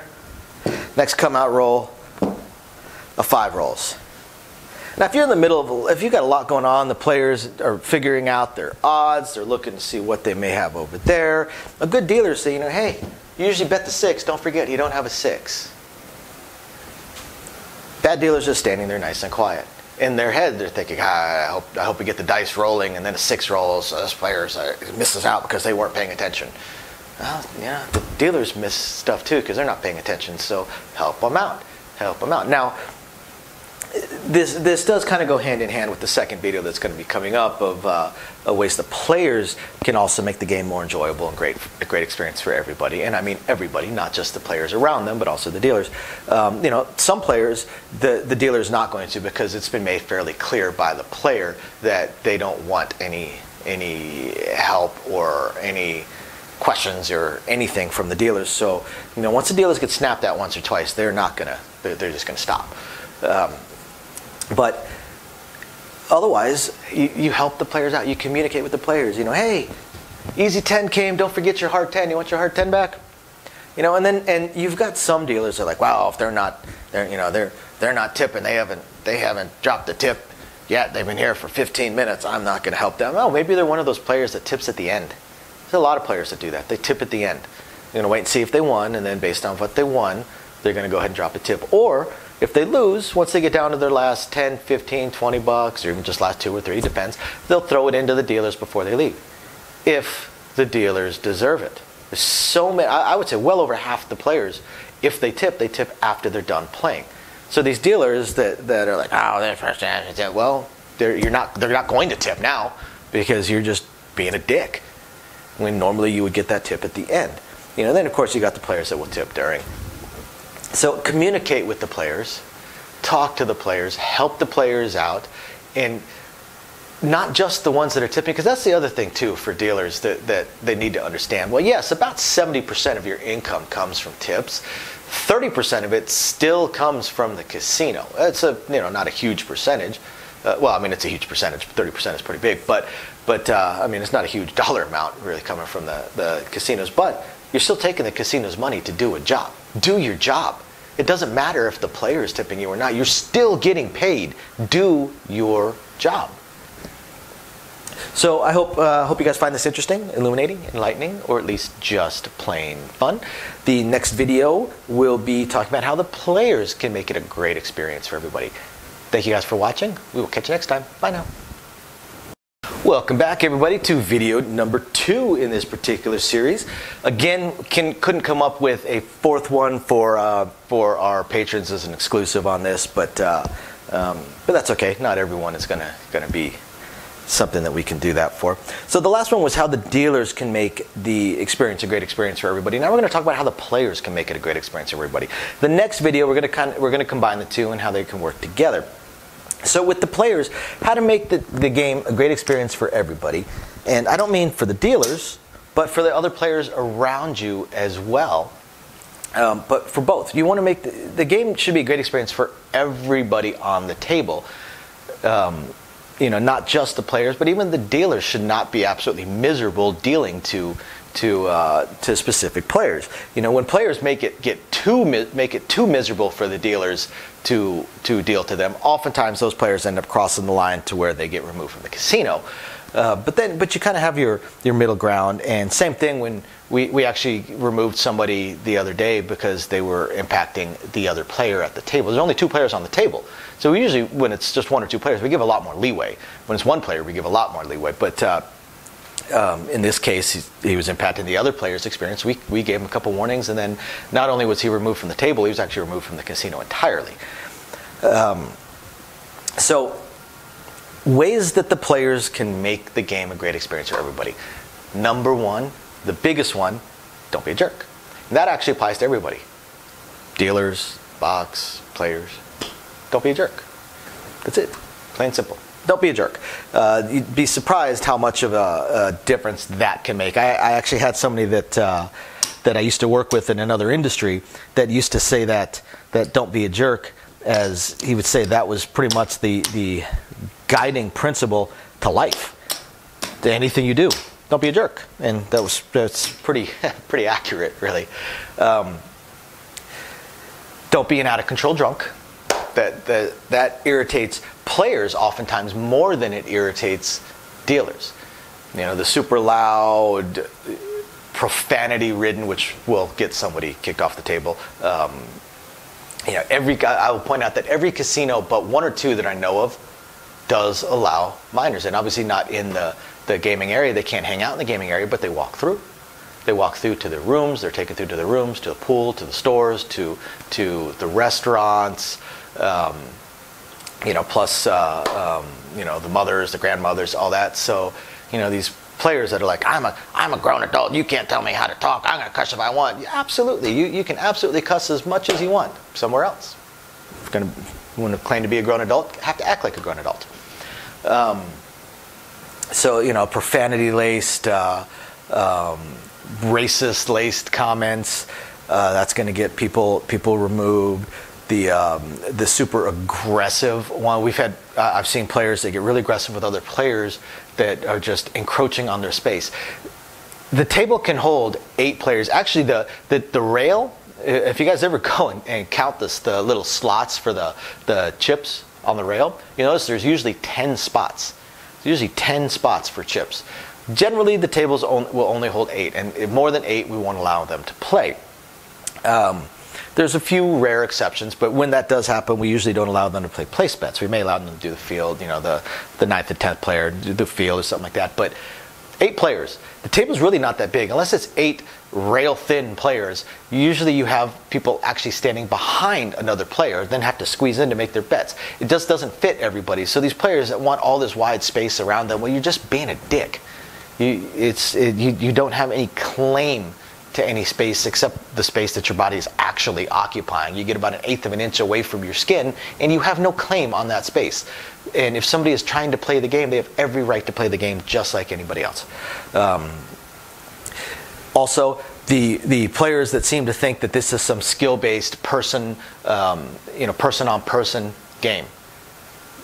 What I mean by that is the ones that start grumbling or yelling at or talking crap to players that are playing that don't. That's stupid. Again, if you're playing roulette and you bet red and someone bets black, you're certainly not yelling at them for betting against you. It's just stupid. They're betting on the dice. And what's funny is a lot of times I see those players, when it's not their role, they'll go play the don'ts.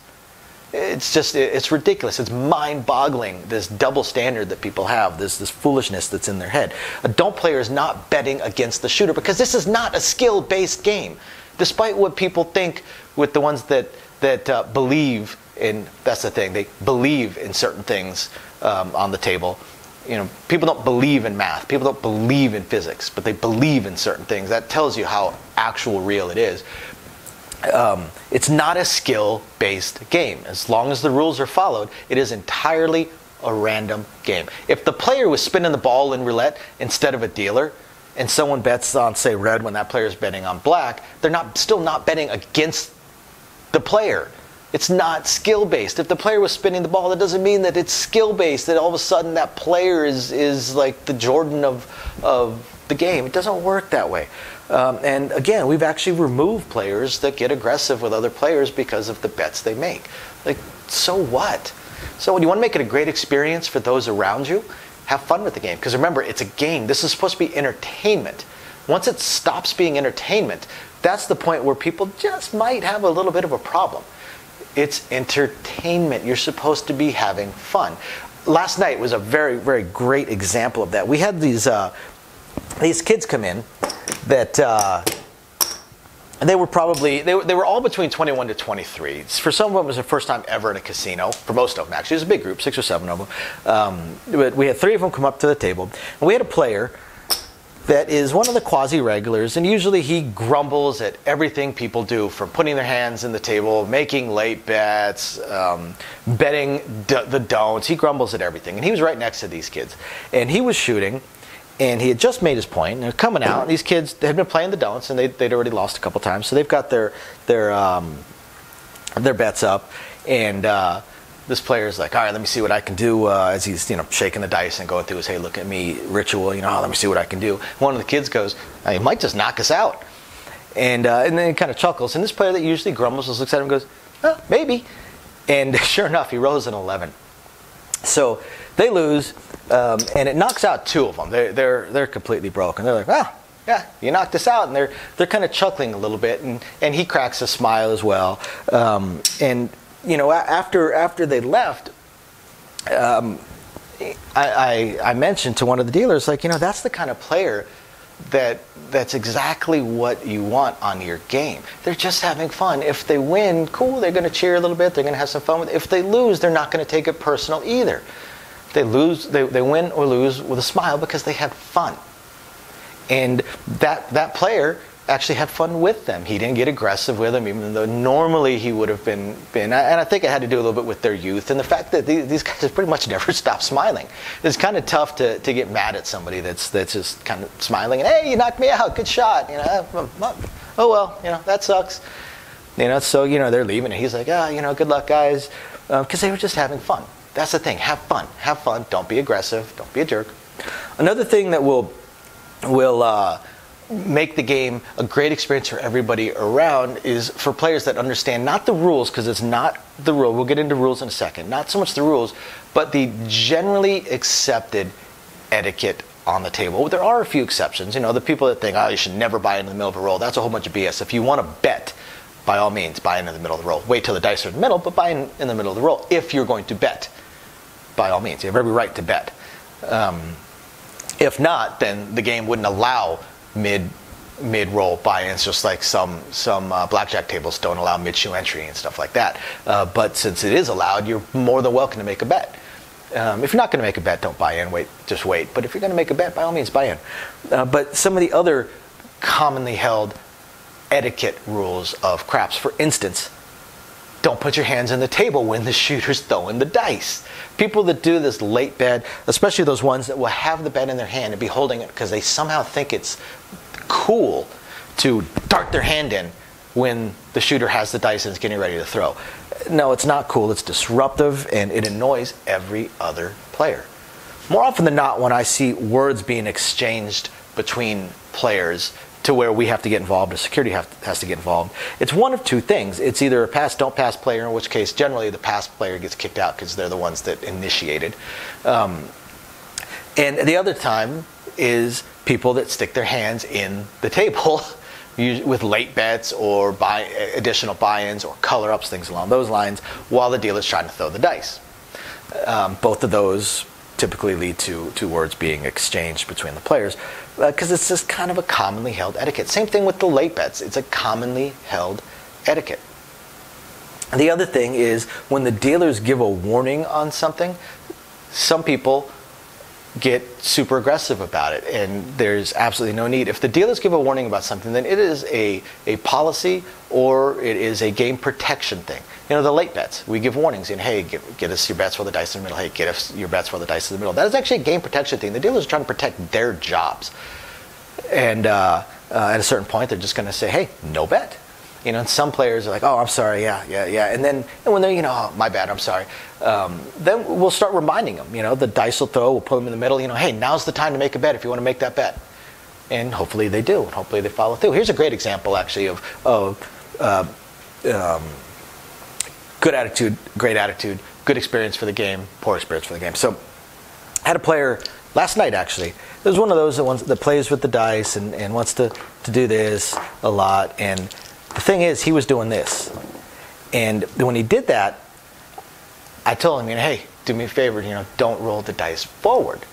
Now, a lot of times when you have the players that are going through this whole ritual, they get super aggressive. Yeah, I'm doing that. You don't tell me what to do. There's not any rules, anything like that. And those players have now put a target on their back. Now they're going to be watched by everybody. And this player, and I will also preface this with saying that never assume anything about anybody either. This player was covered in tattoos, face, hands, pants sagging slow. His belt was basically around his mid-thigh. A lot of people would make assumptions about this player. He's sitting there playing with the dice, and hey, do me a favor, don't roll him forward like that. I can't do it like that. How about towards myself or back? And I was like, yeah, absolutely, towards yourself or back. Because the problem is when you roll him forward like that to the cameras up top, that's a roll. And he's like, oh, I'm sorry, yeah, that makes sense. Okay, cool. Like, awesome, great attitude. We corrected him on something that is actually a policy, and he accepted it and asked an additional question or two to clarify, and then awesome, no problems. There was no issues, nothing. It was great. We did our jobs. He accepted it and adjusted off of it, and everybody continued to have a great time. Continued to enjoy themselves. So, it all, again, boils down to attitude, and don't be a jerk. So I hope you guys find this interesting, illuminating, enlightening, or at least just plain fun. Oh, I forgot one thing. Another thing that will make the game a better experience for everybody around, know your bets. Know your bets. If you're still unfamiliar with certain things on the game, if it's a slower game or not a lot of players, ask questions. But otherwise, if it's a busy game and really flying, don't bet the bets that you're just now learning. Bet the ones that you already know and know how to bet them, so that the game keeps flowing. There's nothing that frustrates the players more than one person that stops the game. And that's also something I see on a nightly basis, day in, day out, every single night. The game is stopped because one player doesn't know what they're betting, has a ton of questions, doesn't understand the questions that are being asked of them while we're trying to clarify their bets. And every other player is like, we need to move the dice. Can we move the dice? You're stopping the dice. Dice are getting cold. Whatever. Maybe they're getting really frustrated, but we can't do anything because the player has every right to bet, and we need to clarify what they're trying to bet. So when the game is really moving, when the game is really busy, just bet what you know. So again, thank you everybody for watching. We will catch you next time. Bye now. Welcome everybody, and today it's number 3 on how to make the game great for everybody. Video 1 was on how dealers can make the game a great experience for everybody. Video 2 was on how the players can, things to avoid. And this time we're going to talk about, and I know these are a little bit wordy, they're less action oriented, but was a suggestion of one of our viewers. In this one we're going to talk about how the players and the dealers can work together to make sure that the game is enjoyable for everybody. Now the first thing is, just like I mentioned in the other videos, is the biggest thing: don't be a jerk. Don't be a jerk. There's absolutely no need or reason to be a jerk. And again, players should remember that they shouldn't act any differently than they would accept people acting at their place of work when they come in. So outside of that, the biggest thing with the players and the dealers is a communication thing. As long as the players and the dealers are communicating with each other, it makes the game flow smooth, and it makes it, again, more enjoyable for everybody else around. One of the things that can really disturb other players are when a player, especially a player next to them, and a dealer either start arguing or even get I guess at cross purposes. One of the things that I see a lot, this goes back to, again, know your bets as well. Know what you're betting. I see players that will do a come bet because they saw somebody else do a come bet. So then the number rolls and the dealer travels it and they say, how many odds would you like? And the player just stares at them like they just grew a third eye. And the dealer says, you've got a come bet. How many odds would you like? Would you like to be down with odds? Would you like 10 odds, 15 odds, 25 odds? What would you like? They're actually waiting to pay it because they need to know if they need to cut out a green or not. And the player, again, just stares directly at him, at which point then the dealer is much more likely to say, okay, no odds, and they're going to go ahead and take it down.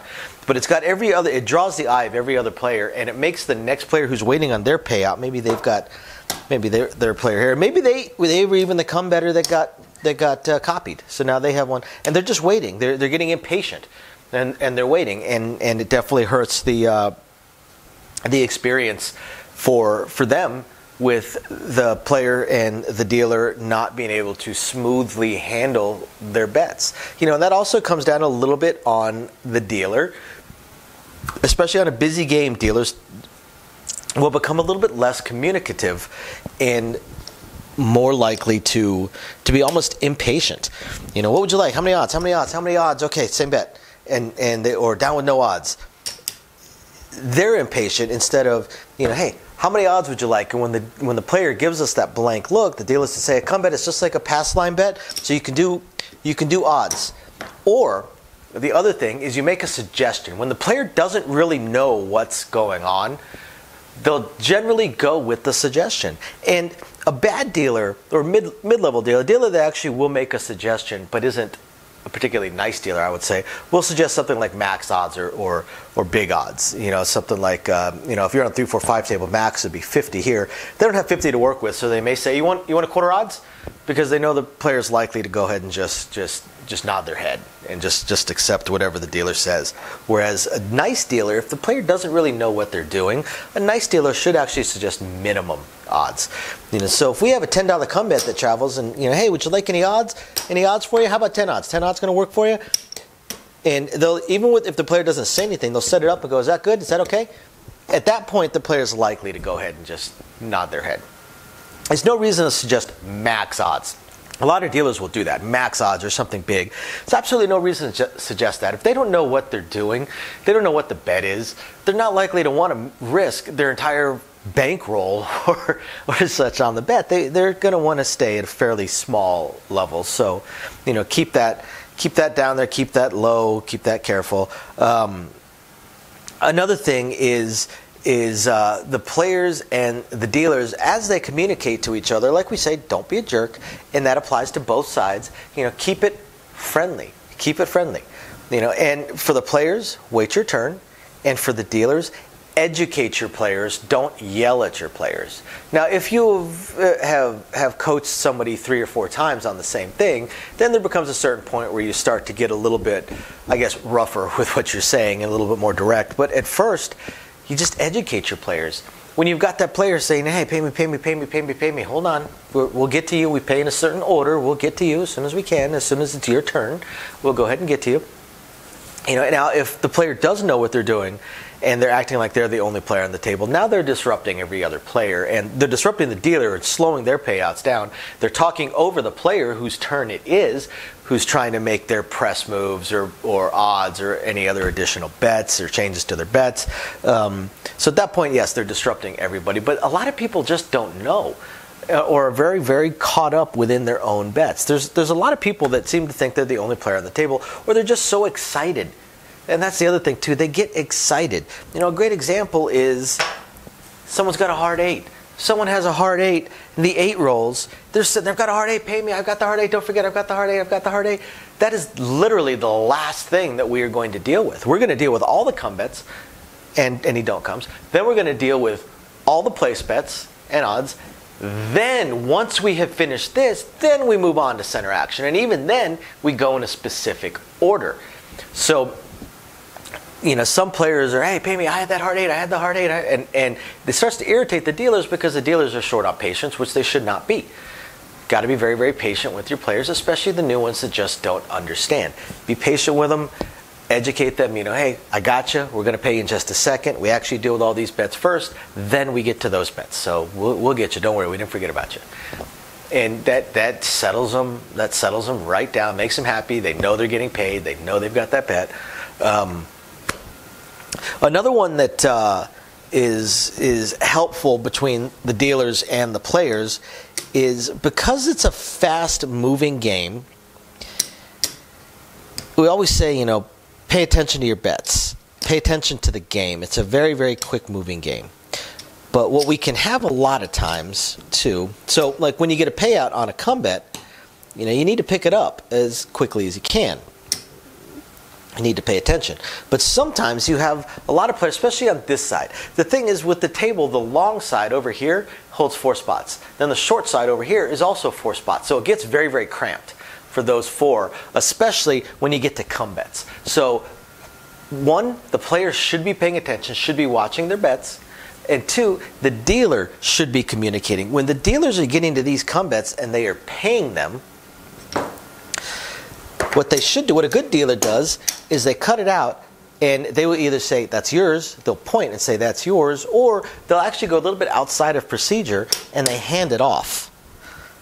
Now, that's not the perfect procedure for it, handing it off, but it is an excellent customer service thing. So you drop it off and then hand off the bet. That way you don't have people wondering, is that my bet? Is that my bet? Is that my bet? Whose bet is that? Because they all kind of go in the same spot, especially when you're paying them.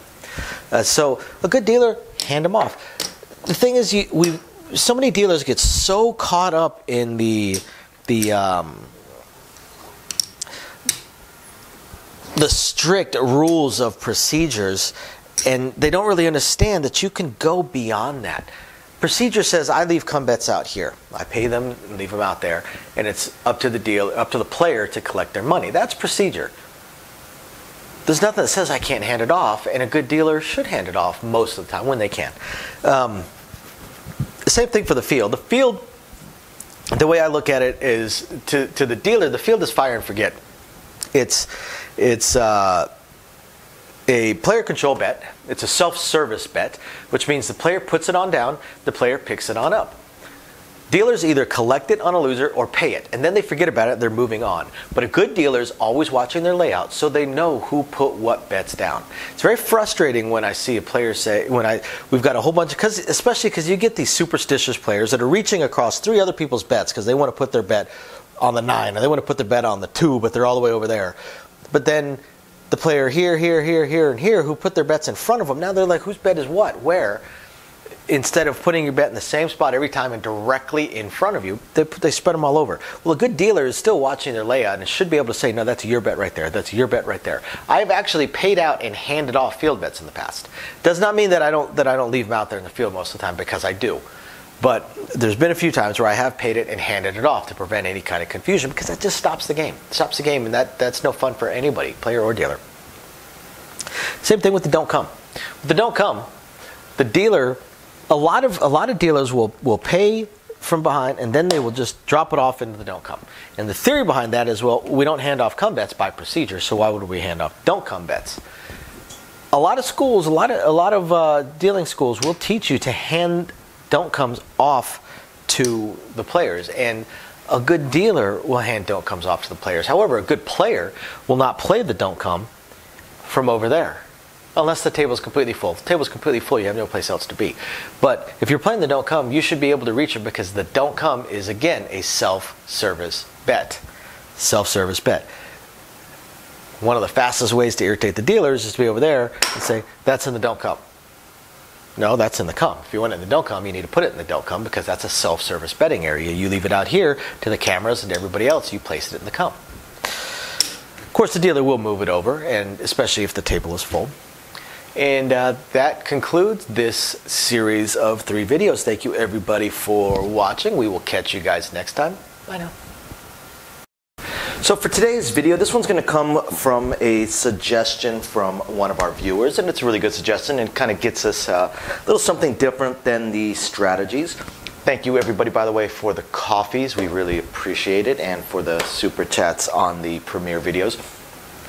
So this one is going to be ways that the dealers can make the game a great experience for everybody. Now, usually I shoot these in 4 video sets, but I actually can't come up with anything that will be suitable for our patrons. So this one won't have a patron exclusive accompaniment to it, but we're going to have the 3 videos. We're going to have ways that the dealers are able to make the game a great experience for everybody, ways the players are able to, and then ways that the dealers and players can work together in order to do that. There's probably going to be some overlap in the 3rd one between the first 2.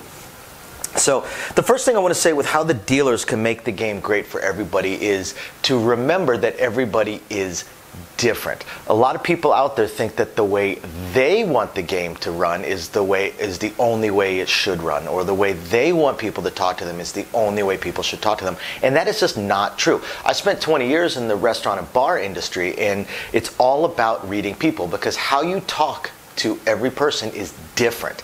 Some people look for one type of experience, some people look for a different type of experience, and you have to read it. It gets even harder when you're dealing, because with, say, restaurants and bars, I would go up to a table, or when I was the manager or general manager, go talk to a table, and you have a group that are generally, for the most part, like-minded. They're in similar moods, similar mindsets, because they're hanging out, friends or family together. They probably think somewhat similar.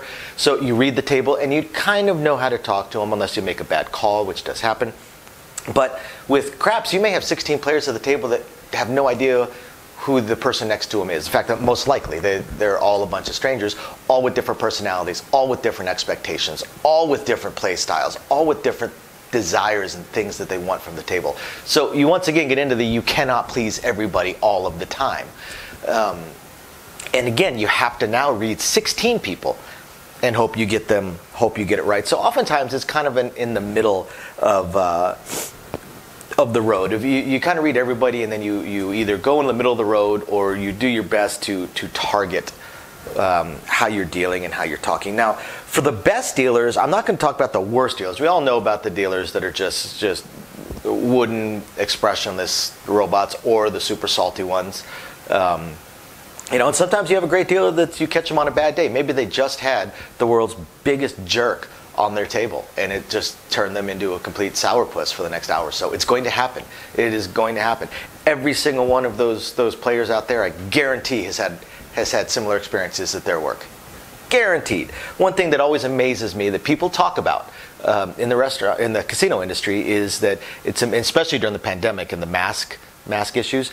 But one of the things they talk about is how incredible it is that people act the way they do, when you know that they would certainly not put up with people acting that way at their work. So, pretty incredible to us. But ways that the dealers can make the game a great experience for everybody. Now, of the best types of dealers, really, there are two. There are two types of dealers, and then the good ones, the really good ones, can kind of blend the two together. But the first one that you have, and the one that most of the I won't say less experienced, but most of the casual players, there we go, the casual players or the tourist players, the ones that they most prefer is the entertainer. The entertainer, the one that's got the funny stick calls, that's high energy, that's cracking a few jokes, has the really corny, cheesy jokes. I work with one guy that's got some really corny ones. Always, makes people laugh. Those of us that have heard the same joke 5,000 times, it's a little bit tougher. But got the cheesy jokes, got the loud, gregarious personality, the silly stick calls, the silly jokes while they're doing presses and making moves. Maybe they've got a couple of flashy little moves that they do, not to be confused with the flashy look at me dealers. They have the flashy moves because they're just trying to draw attention to themselves, and they're typically pretty inefficient. The entertainer will have a couple of moves that look kind of flashy, but they're actually fairly efficient. They will still deal a quick game. Now, the entertainers, they typically run it a little bit slower than the mechanic, I guess would be the best way to put the other type of dealer, because they're putting on a little bit of a show, and they're putting on a little bit of entertainment. They're talking to the people, so there might be an extra 2 seconds before the dice move, because they're making a joke, or they're talking to someone, or they're helping somebody with their bet.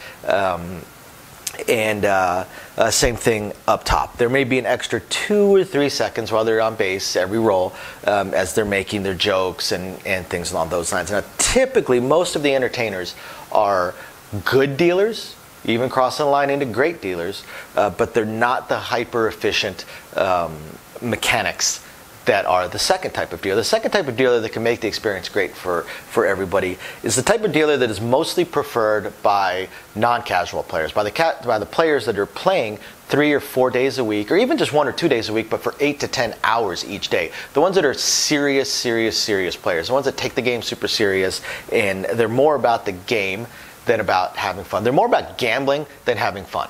Whereas the casual player is more about having fun, and if they win money, they're having fun, of course, versus gambling. Gambling is the mode of the fun, but the whole point is the fun itself. Whereas then you've got the non-casual player that it's fun if they win. They're not actually out trying to have fun. They're out trying to gamble. It's totally different. And this type of dealer is usually a little bit quieter. They're still going to have their jokes and their go-to stuff. They're definitely going to talk to the players, but they're going to be much more efficient and mechanical. They're all about the efficiency and speed of the game, because that's what those players want. So the mechanic is all about efficiency and speed. Now, the truly great truly great dealers can blend the two together. But some of the things that can cross between both sides is talking to the players. Talk to the players. Even, it doesn't have to be entertainment, but you talk to the players. And you've got a bunch of bets going up. And you get your roll. So the 8 rolls, and it's the first time the 8 was rolled, so you don't know exactly how everybody plays. The newer dealers, there's one of two ways they go. They cut out the payment, and then they just pester the player. What do you want to do? What do you want to do? What do you want to do? What are you doing? What are you doing? What are you doing? Which is pestering the player, definitely not entertaining them. And if you're on the mechanic side of things and you've got a non-casual player, they want the game to be moving. They don't want you to sit there and stall. You're taught to, if they don't say anything by the time you cut out the payout, then you bring it out. Now, if they then say something afterwards, press me 1 unit, or press me up, I'll get back to you, because you're moving back, you're moving on, you don't break your rhythm, and you keep going to the next person. So, those players that are just pestering, yeah, no, not good. And stopping, also not good. But the good ones, they're talking to the players before they even get to the payout. The 8 rolls, and this dealer could do a number of different things. As they're cutting out the payout, they go, hey, what do you want to do, sir? Or ma'am, or whatever it may be. Or they could say, you want to press 1 unit? You want to press all the way up? And by the time they come down, they go, okay, same bet.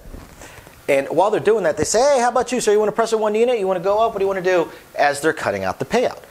And then if the player says something, cool, then they move on from there. The other side of it, too, is once you start getting to know the players, once they have played for 3 or 4 rolls or a couple of shooters and stuff like that, you can anticipate. And then the good dealers are going to help the player. Because oftentimes, while we do say it's a fast-moving game, you need to watch the table, you need to pay attention to your game, things do still happen. Again, it's a social environment, and sometimes people are there with friends, with family, or, of all things, just a cocktail waitress is walking by and they're trying to order a drink because, people want to drink. So they may not be watching that very second. And you can either cut out the payout, hand it off, and then, hey, don't forget to pick up your money, and just move on to the next players and finish up. Or you can kind of help them out. If you know that this player has done the same thing every single time. Let's say this player has pressed at 1 unit every single time. Now, they're getting a drink from the cocktail, so they're not actually watching the table. All right, I'm going to say, okay, I'm going to go ahead and press you up 1 unit. If you want to change that, just let me know. And then I move on.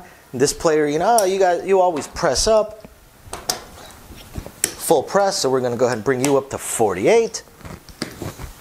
And then as we finish up, now the players are engaged, and usually they look a little confused when they're reaching for their money because they're like, oh, what rolled, what? So, and that's the point where a good dealer is like, hey, I put your money right over there, 8 rolled, I pressed you up 1 unit, is that okay? And then with the other player, hey, go ahead and pick up your money right there, it was an 8, we full pressed, is that okay? Sometimes they'll say, oh, no, I want to do this, I just wanted to go to this. Okay, cool, and we fix it. But talk to your players. Talking to your players, communicate with your players. Also, help out your players. So we've got, let's say we've got a decent little roll going, and let's say this player just did that.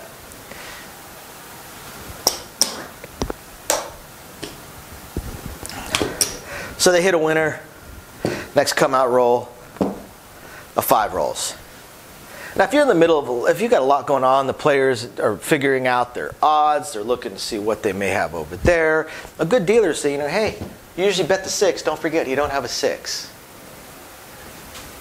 Bad dealers are standing there nice and quiet. In their head, they're thinking, I hope we get the dice rolling, and then a 6 rolls. This player misses out because they weren't paying attention. well, yeah, the dealers miss stuff too because they're not paying attention. So help them out. Help them out. Now, this does kind of go hand in hand with the second video that's going to be coming up of ways the players can also make the game more enjoyable and a great experience for everybody. And I mean everybody, not just the players around them, but also the dealers. You know, some players, the dealer's not going to, because it's been made fairly clear by the player that they don't want any help or any questions or anything from the dealers. So, you know, once the dealers get snapped at once or twice, they're just gonna stop.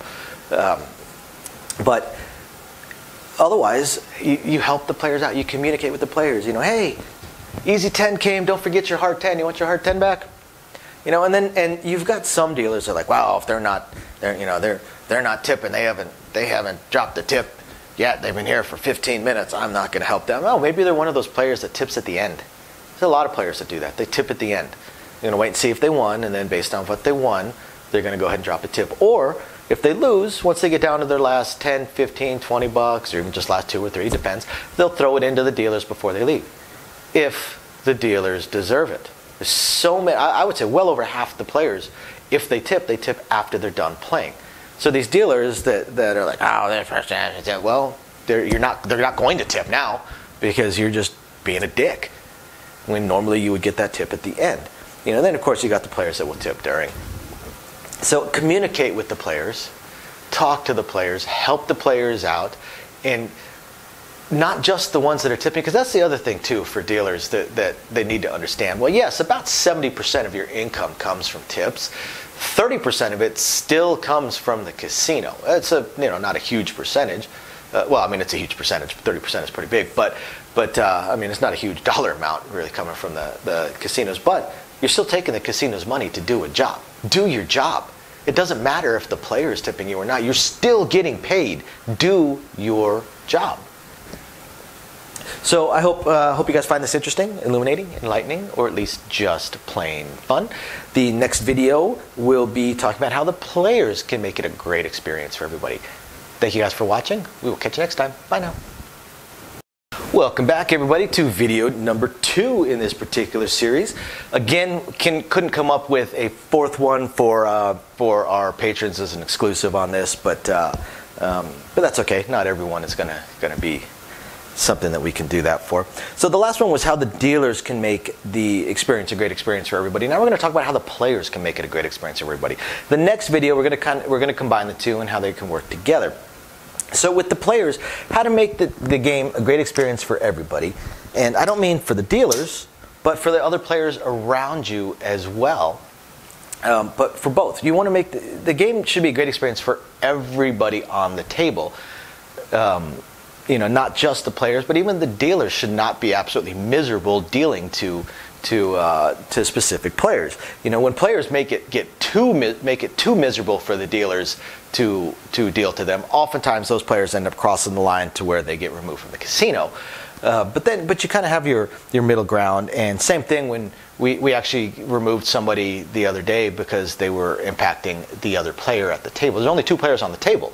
So we usually, when it's just 1 or 2 players, we give a lot more leeway. When it's 1 player, we give a lot more leeway. But in this case, he was impacting the other player's experience. We gave him a couple warnings, and then not only was he removed from the table, he was actually removed from the casino entirely. So ways that the players can make the game a great experience for everybody.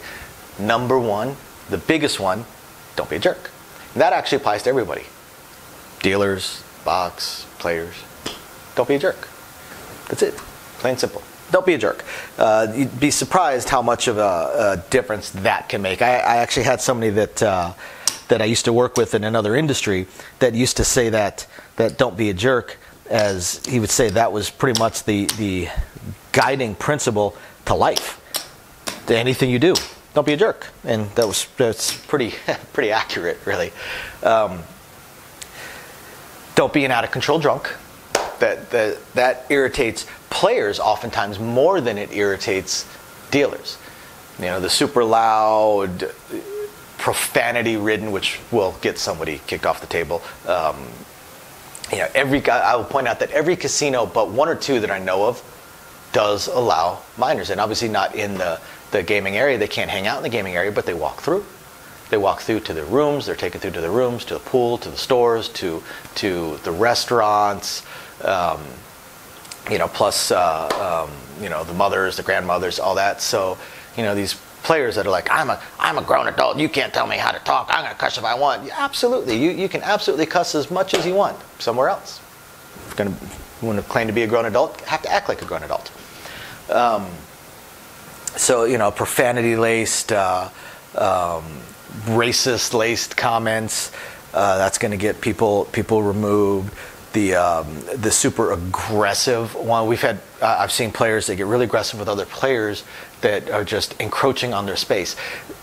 The table can hold 8 players. Actually, the rail. If you guys ever go and count the little slots for the chips on the rail, you notice there's usually 10 spots. There's usually 10 spots for chips. Generally, the tables will only hold 8, and if more than 8, we won't allow them to play. There's a few rare exceptions, but when that does happen, we usually don't allow them to play place bets. We may allow them to do the field, the 9th and 10th player, do the field or something like that. But 8 players. The table's really not that big. Unless it's 8 rail-thin players, usually you have people actually standing behind another player, then have to squeeze in to make their bets. It just doesn't fit everybody. So these players that want all this wide space around them, well, you're just being a dick. You don't have any claim to any space except the space that your body is actually occupying. You get about 1/8 of an inch away from your skin, and you have no claim on that space. And if somebody is trying to play the game, they have every right to play the game just like anybody else. Also, the players that seem to think that this is some skill-based person-on-person game. What I mean by that is the ones that start grumbling or yelling at or talking crap to players that are playing that don't. That's stupid. Again, if you're playing roulette and you bet red and someone bets black, you're certainly not yelling at them for betting against you. It's just stupid. They're betting on the dice. And what's funny is a lot of times I see those players, when it's not their role, they'll go play the don'ts. It's ridiculous. It's mind-boggling, this double standard that people have, this foolishness that's in their head. A don't player is not betting against the shooter because this is not a skill-based game. Despite what people think with the ones that believe in, that's the thing, they believe in certain things on the table.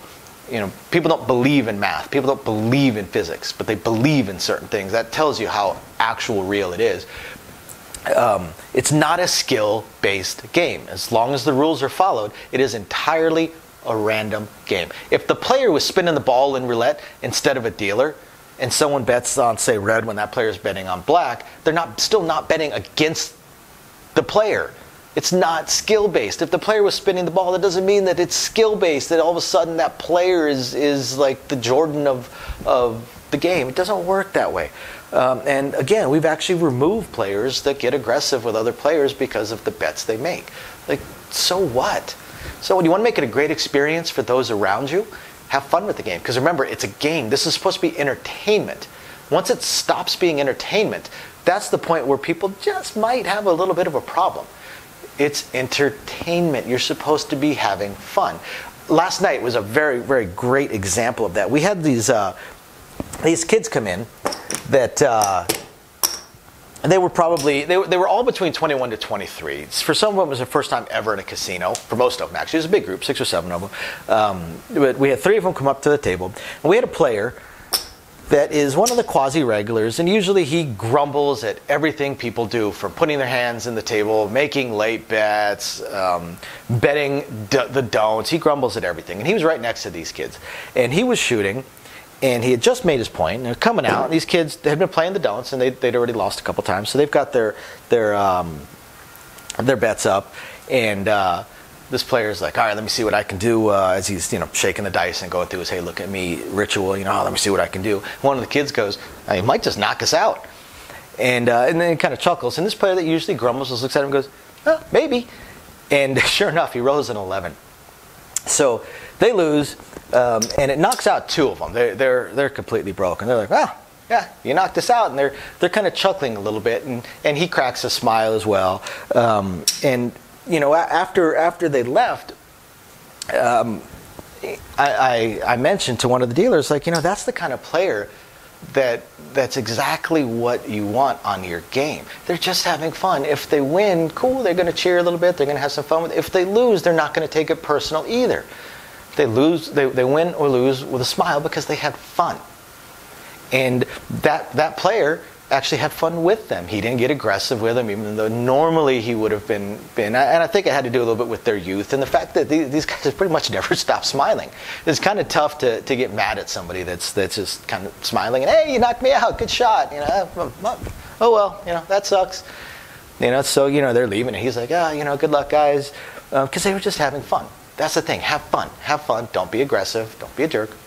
Another thing that will make the game a great experience for everybody around is for players that understand not the rules, because it's not the rule. We'll get into rules in a second. Not so much the rules, but the generally accepted etiquette on the table. There are a few exceptions. The people that think, you should never buy into the middle of a roll. That's a whole bunch of BS. If you want to bet, by all means, buy into the middle of the roll. Wait till the dice are in the middle, but buy in the middle of the roll. If you're going to bet, by all means, you have every right to bet. If not, then the game wouldn't allow mid-roll buy-ins, just like some blackjack tables don't allow mid-shoe entry and stuff like that. But since it is allowed, you're more than welcome to make a bet. If you're not going to make a bet, don't buy in. Just wait. But if you're going to make a bet, by all means, buy in. But some of the other commonly held etiquette rules of craps, for instance, don't put your hands on the table when the shooter's throwing the dice. People that do this late bet, especially those ones that will have the bet in their hand and be holding it because they somehow think it's cool to dart their hand in when the shooter has the dice and is getting ready to throw. No, it's not cool. It's disruptive, and it annoys every other player. More often than not, when I see words being exchanged between players to where we have to get involved, or security has to get involved, it's one of two things. It's either a pass, don't pass player, in which case generally the pass player gets kicked out because they're the ones that initiated. And the other time is people that stick their hands in the table with late bets or additional buy-ins or color-ups, things along those lines, while the dealer's trying to throw the dice. Both of those typically lead to words being exchanged between the players, because it's just kind of a commonly held etiquette. Same thing with the late bets. It's a commonly held etiquette. And the other thing is, when the dealers give a warning on something, some people get super aggressive about it, and there's absolutely no need. If the dealers give a warning about something, then it is a policy or it is a game protection thing. The late bets, we give warnings, hey, get us your bets for the dice in the middle. Hey, get us your bets for the dice in the middle. That is actually a game protection thing. The dealers are trying to protect their jobs. And at a certain point, they're just going to say, hey, no bet. And some players are like, oh, I'm sorry, yeah. And when they're, oh, my bad, I'm sorry. Then we'll start reminding them, the dice will throw, we'll put them in the middle, hey, now's the time to make a bet if you want to make that bet. And hopefully they do, and hopefully they follow through. Here's a great example, actually, of good attitude, great attitude, good experience for the game, poor experience for the game. So I had a player last night, actually. It was one of those that plays with the dice and wants to do this a lot. And the thing is, he was doing this. And when he did that, I told him, hey, do me a favor, don't roll the dice forward. Now, a lot of times when you have the players that are going through this whole ritual, they get super aggressive. I'm throwing that. You don't tell me what to do. There's not any rules, anything like that. And those players have now put a target on their back. Now they're going to be watched by everybody. And this player, and I will also preface this with saying that never assume anything about anybody either. This player was covered in tattoos, face, hands, pants sagging slow. His belt was basically around his mid-thigh. A lot of people would make assumptions about this player. He's sitting there playing with the dice, and hey, do me a favor, don't roll him forward like that. I can't do it like that. How about towards myself or back? And I was like, yeah, absolutely, towards yourself or back. Because the problem is when you roll him forward like that to the cameras up top, that's a roll. And he's like, oh, I'm sorry, yeah, that makes sense. Okay, cool. Like, awesome, great attitude. We corrected him on something that is actually a policy, and he accepted it and asked an additional question or two to clarify, and then awesome, no problems. There was no issues, nothing. It was great. We did our jobs. He accepted it and adjusted off of it, and everybody continued to have a great time. continue to have a great time, continue to enjoy themselves. So, you know, it all, again, boils down to attitude, and don't be a jerk. So I hope you guys find this interesting, illuminating, enlightening, or at least just plain fun. Oh, I forgot one thing. Another thing that will make the game a better experience for everybody around, know your bets. Know your bets. If you're still unfamiliar with certain things on the game, if it's a slower game or not a lot of players, you know, ask questions. But otherwise, if it's a busy game and really flying, don't bet the bets that you're just now learning. Bet the ones that you know, that you already know and know how to bet them, so that the game keeps flowing. There's nothing that frustrates the players more than one person that stops the game. And that's also something I see on a nightly basis, day in, day out, every single night. The game is stopped because one player doesn't know what they're betting, has a ton of questions, doesn't understand the questions that are being asked of them while we're trying to clarify their bets. And every other player is like, we need to move the dice. Can we move the dice? You're stopping the dice. Dice are getting cold. Whatever. Maybe they're getting really frustrated, but we can't do anything because the player has every right to bet, and we need to clarify what they're trying to bet. So when the game is really moving, when the game is really busy, just bet what you know. So again, thank you everybody for watching. We will catch you next time. Bye now. Welcome everybody, and today it's number 3 on how to make the game great for everybody. Video 1 was on how dealers can make the game a great experience for everybody. Video 2 was on how the players can, things to avoid. And this time we're going to talk about, and I know these are a little bit wordy, they're less action oriented, but was a suggestion of one of our viewers. In this one we're going to talk about how the players and the dealers can work together to make sure that the game is enjoyable for everybody. Now the first thing is, just like I mentioned in the other videos, is the biggest thing: don't be a jerk. Don't be a jerk. There's absolutely no need or reason to be a jerk. And again, you know, players should remember that they shouldn't act any differently than they would accept people acting at their place of work when they come in. So outside of that, the biggest thing with the players and the dealers is a communication thing. As long as the players and the dealers are communicating with each other, it makes the game flow smooth, and it makes it, again, more enjoyable for everybody else around. One of the things that can really disturb other players are when a player, especially a player next to them, and a dealer either start arguing or even get I guess at cross purposes. You know, one of the things that I see a lot, this goes back to, again, know your bets as well. Know what you're betting. I see players that will do a come bet because they saw somebody else do a come bet. So then the number rolls and the dealer travels it, and they say, how many odds would you like? And the player just stares at them like they just grew a third eye. And the dealer says, you know, you've got a come bet. How many odds would you like? Would you like to be down with odds? Would you like 10 odds, 15 odds, 25 odds? What would you like? They're actually waiting to pay it because they need to know if they need to cut out a green or not. And the player, again, just stares directly at him, at which point then the dealer is much more likely to say, okay, no odds, and they're going to go ahead and take it down. But it's got it draws the eye of every other player, and it makes the next player who's waiting on their payout, maybe their player here, maybe they were even the come better that got copied. So now they have one, and they're just waiting. They're getting impatient, and they're waiting, and it definitely hurts the experience for them, with the player and the dealer not being able to smoothly handle their bets. You know, and that also comes down a little bit on the dealer, especially on a busy game. Dealers will become a little bit less communicative and more likely to be almost impatient. You know, what would you like? How many odds? How many odds? How many odds? Okay, same bet. Or down with no odds. They're impatient instead of, you know, hey, how many odds would you like? And when the player gives us that blank look, the dealer is to say a come bet is just like a pass line bet, so you can do odds. Or the other thing is you make a suggestion. When the player doesn't really know what's going on, they'll generally go with the suggestion. And a bad dealer or mid-level dealer, a dealer that actually will make a suggestion but isn't a particularly nice dealer, I would say, will suggest something like max odds or big odds. You know, something like, you know, if you're on a 3, 4, 5 table, max would be 50 here. They don't have 50 to work with, so they may say, you want a quarter odds? Because they know the player's likely to go ahead and just nod their head. and just accept whatever the dealer says. Whereas a nice dealer, if the player doesn't really know what they're doing, a nice dealer should actually suggest minimum odds. So if we have a $10 come bet that travels, and hey, would you like any odds? Any odds for you? How about 10 odds? 10 odds going to work for you? And they'll, even if the player doesn't say anything, they'll set it up and go, is that good? Is that okay? At that point, the player is likely to go ahead and just nod their head. There's no reason to suggest max odds.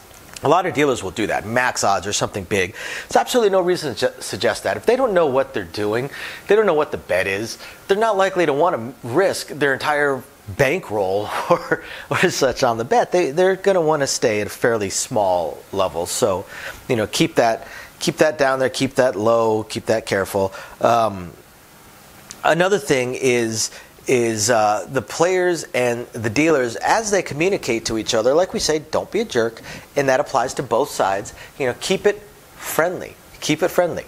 And for the players, wait your turn, and for the dealers, educate your players. Don't yell at your players. Now, if you have coached somebody 3 or 4 times on the same thing, then there becomes a certain point where you start to get a little bit, I guess, rougher with what you're saying and a little bit more direct. But at first, you just educate your players. When you've got that player saying, hey, pay me, pay me, pay me, pay me, pay me, hold on, we'll get to you. We pay in a certain order. We'll get to you as soon as we can. As soon as it's your turn, we'll go ahead and get to you. Now, if the player doesn't know what they're doing and they're acting like they're the only player on the table, now they're disrupting every other player, and they're disrupting the dealer and slowing their payouts down. They're talking over the player whose turn it is, who's trying to make their press moves or odds or any other additional bets or changes to their bets. So at that point, yes, they're disrupting everybody. But a lot of people just don't know or are very, very caught up within their own bets. There's a lot of people that seem to think they're the only player on the table, or they're just so excited. And that's the other thing, too. They get excited. A great example is someone's got a hard 8. Someone has a hard 8, and the 8 rolls. They've got a hard 8, pay me, I've got the hard 8, don't forget, I've got the hard 8, I've got the hard 8. That is literally the last thing that we are going to deal with. We're going to deal with all the come bets and any don't comes. Then we're going to deal with all the place bets and odds. Then, once we have finished this, then we move on to center action. And even then, we go in a specific order. So, some players are, hey, pay me, I had that hard 8, I had the hard 8. And it starts to irritate the dealers because the dealers are short on patience, which they should not be. Got to be very, very patient with your players, especially the new ones that just don't understand. Be patient with them. Educate them, hey, I got you. We're going to pay you in just a second. We actually deal with all these bets first. Then we get to those bets. So we'll get you. Don't worry. We didn't forget about you. And that settles them. That settles them right down. Makes them happy. They know they're getting paid. They know they've got that bet. Another one that is helpful between the dealers and the players is because it's a fast-moving game. We always say, pay attention to your bets. Pay attention to the game. It's a very, very quick-moving game. But what we can have a lot of times, too, so like when you get a payout on a come bet, you need to pick it up as quickly as you can. You need to pay attention. But sometimes you have a lot of players, especially on this side. The thing is, with the table, the long side over here holds 4 spots. Then the short side over here is also 4 spots. So it gets very, very cramped for those 4, especially when you get to come bets. So, 1, the players should be paying attention, should be watching their bets. And 2, the dealer should be communicating. When the dealers are getting to these come bets and they are paying them, what they should do, what a good dealer does, is they cut it out and they will either say, that's yours, they'll point and say, that's yours, or they'll actually go a little bit outside of procedure and they hand it off. Now, that's not the perfect procedure for it, handing it off, but it is an excellent customer service thing. So you drop it off and then hand off the bet. That way, you don't have people wondering, is that my bet? Is that my bet? Is that my bet? Whose bet is that? Because they all kind of go in the same spot, especially when you're paying them. So a good dealer, hand them off. The thing is, so many dealers get so caught up in the strict rules of procedures, and they don't really understand that you can go beyond that. Procedure says I leave come bets out here. I pay them, leave them out there, and it's up to the player to collect their money. That's procedure. there's nothing that says I can't hand it off, and a good dealer should hand it off most of the time when they can. Same thing for the field. The field, the way I look at it is, to the dealer, the field is fire and forget. It's a player control bet. It's a self-service bet, which means the player puts it on down, the player picks it on up. Dealers either collect it on a loser or pay it, and then they forget about it, they're moving on. But a good dealer is always watching their layout, so they know who put what bets down. It's very frustrating when I see a player say, we've got a whole bunch of, especially because you get these superstitious players that are reaching across 3 other people's bets because they want to put their bet on the 9, or they want to put their bet on the 2, but they're all the way over there. But then the player here, and here who put their bets in front of them, now they're like, whose bet is what, where? Instead of putting your bet in the same spot every time and directly in front of you, they spread them all over. Well, a good dealer is still watching their layout and should be able to say, no, that's your bet right there. That's your bet right there. I've actually paid out and handed off field bets in the past. Does not mean that I don't leave them out there in the field most of the time, because I do. But there's been a few times where I have paid it and handed it off to prevent any kind of confusion, because that just stops the game. It stops the game, and that's no fun for anybody, player or dealer. Same thing with the don't come. With the don't come, the dealer, a lot of dealers will pay from behind, and then they will just drop it off into the don't come. And the theory behind that is, well, we don't hand off come bets by procedure, so why would we hand off don't come bets? A lot of schools, a lot of dealing schools will teach you to hand don't comes off to the players, and a good dealer will hand don't comes off to the players. However, a good player will not play the don't come from over there, unless the table is completely full. If the table is completely full, you have no place else to be. But if you're playing the don't come, you should be able to reach it, because the don't come is, again, a self-service bet. Self-service bet. One of the fastest ways to irritate the dealers is to be over there and say, that's in the don't come. No, that's in the come. If you want it in the don't come, you need to put it in the don't come, because that's a self-service betting area. You leave it out here to the cameras and to everybody else. You place it in the come. Of course, the dealer will move it over, and especially if the table is full. And that concludes this series of 3 videos. Thank you, everybody, for watching. We will catch you guys next time. Bye now. Thank you, everybody, for watching today's video. And as promised, a little bit more detail on things that we are working on. So, again, we want to continue trying to expand the channel. We're really hoping to be able to add roulette as soon as possible, and then some video keno, video slots, stuff along those lines. Unfortunately, it ate up almost all of our cash, paying off all of our bills during the month of January while we were down. And now that the holidays have ended, YouTube's payouts have dropped significantly. So we're kind of treading water here as far as all that goes. Do have a lot of things we want to add, though. Not just those things, those additional games, and hopefully some carnival games and such like that, but the live streams. The biggest problem right now with the live streams is with 3 jobs combined between the 2 of us, 4 if I include the 20 to 30 hours a week I'm putting into the YouTube channel. It's very, very difficult for me to have a day and time that I can commit to doing the live stream every single week, because we also have our very young child to take care of.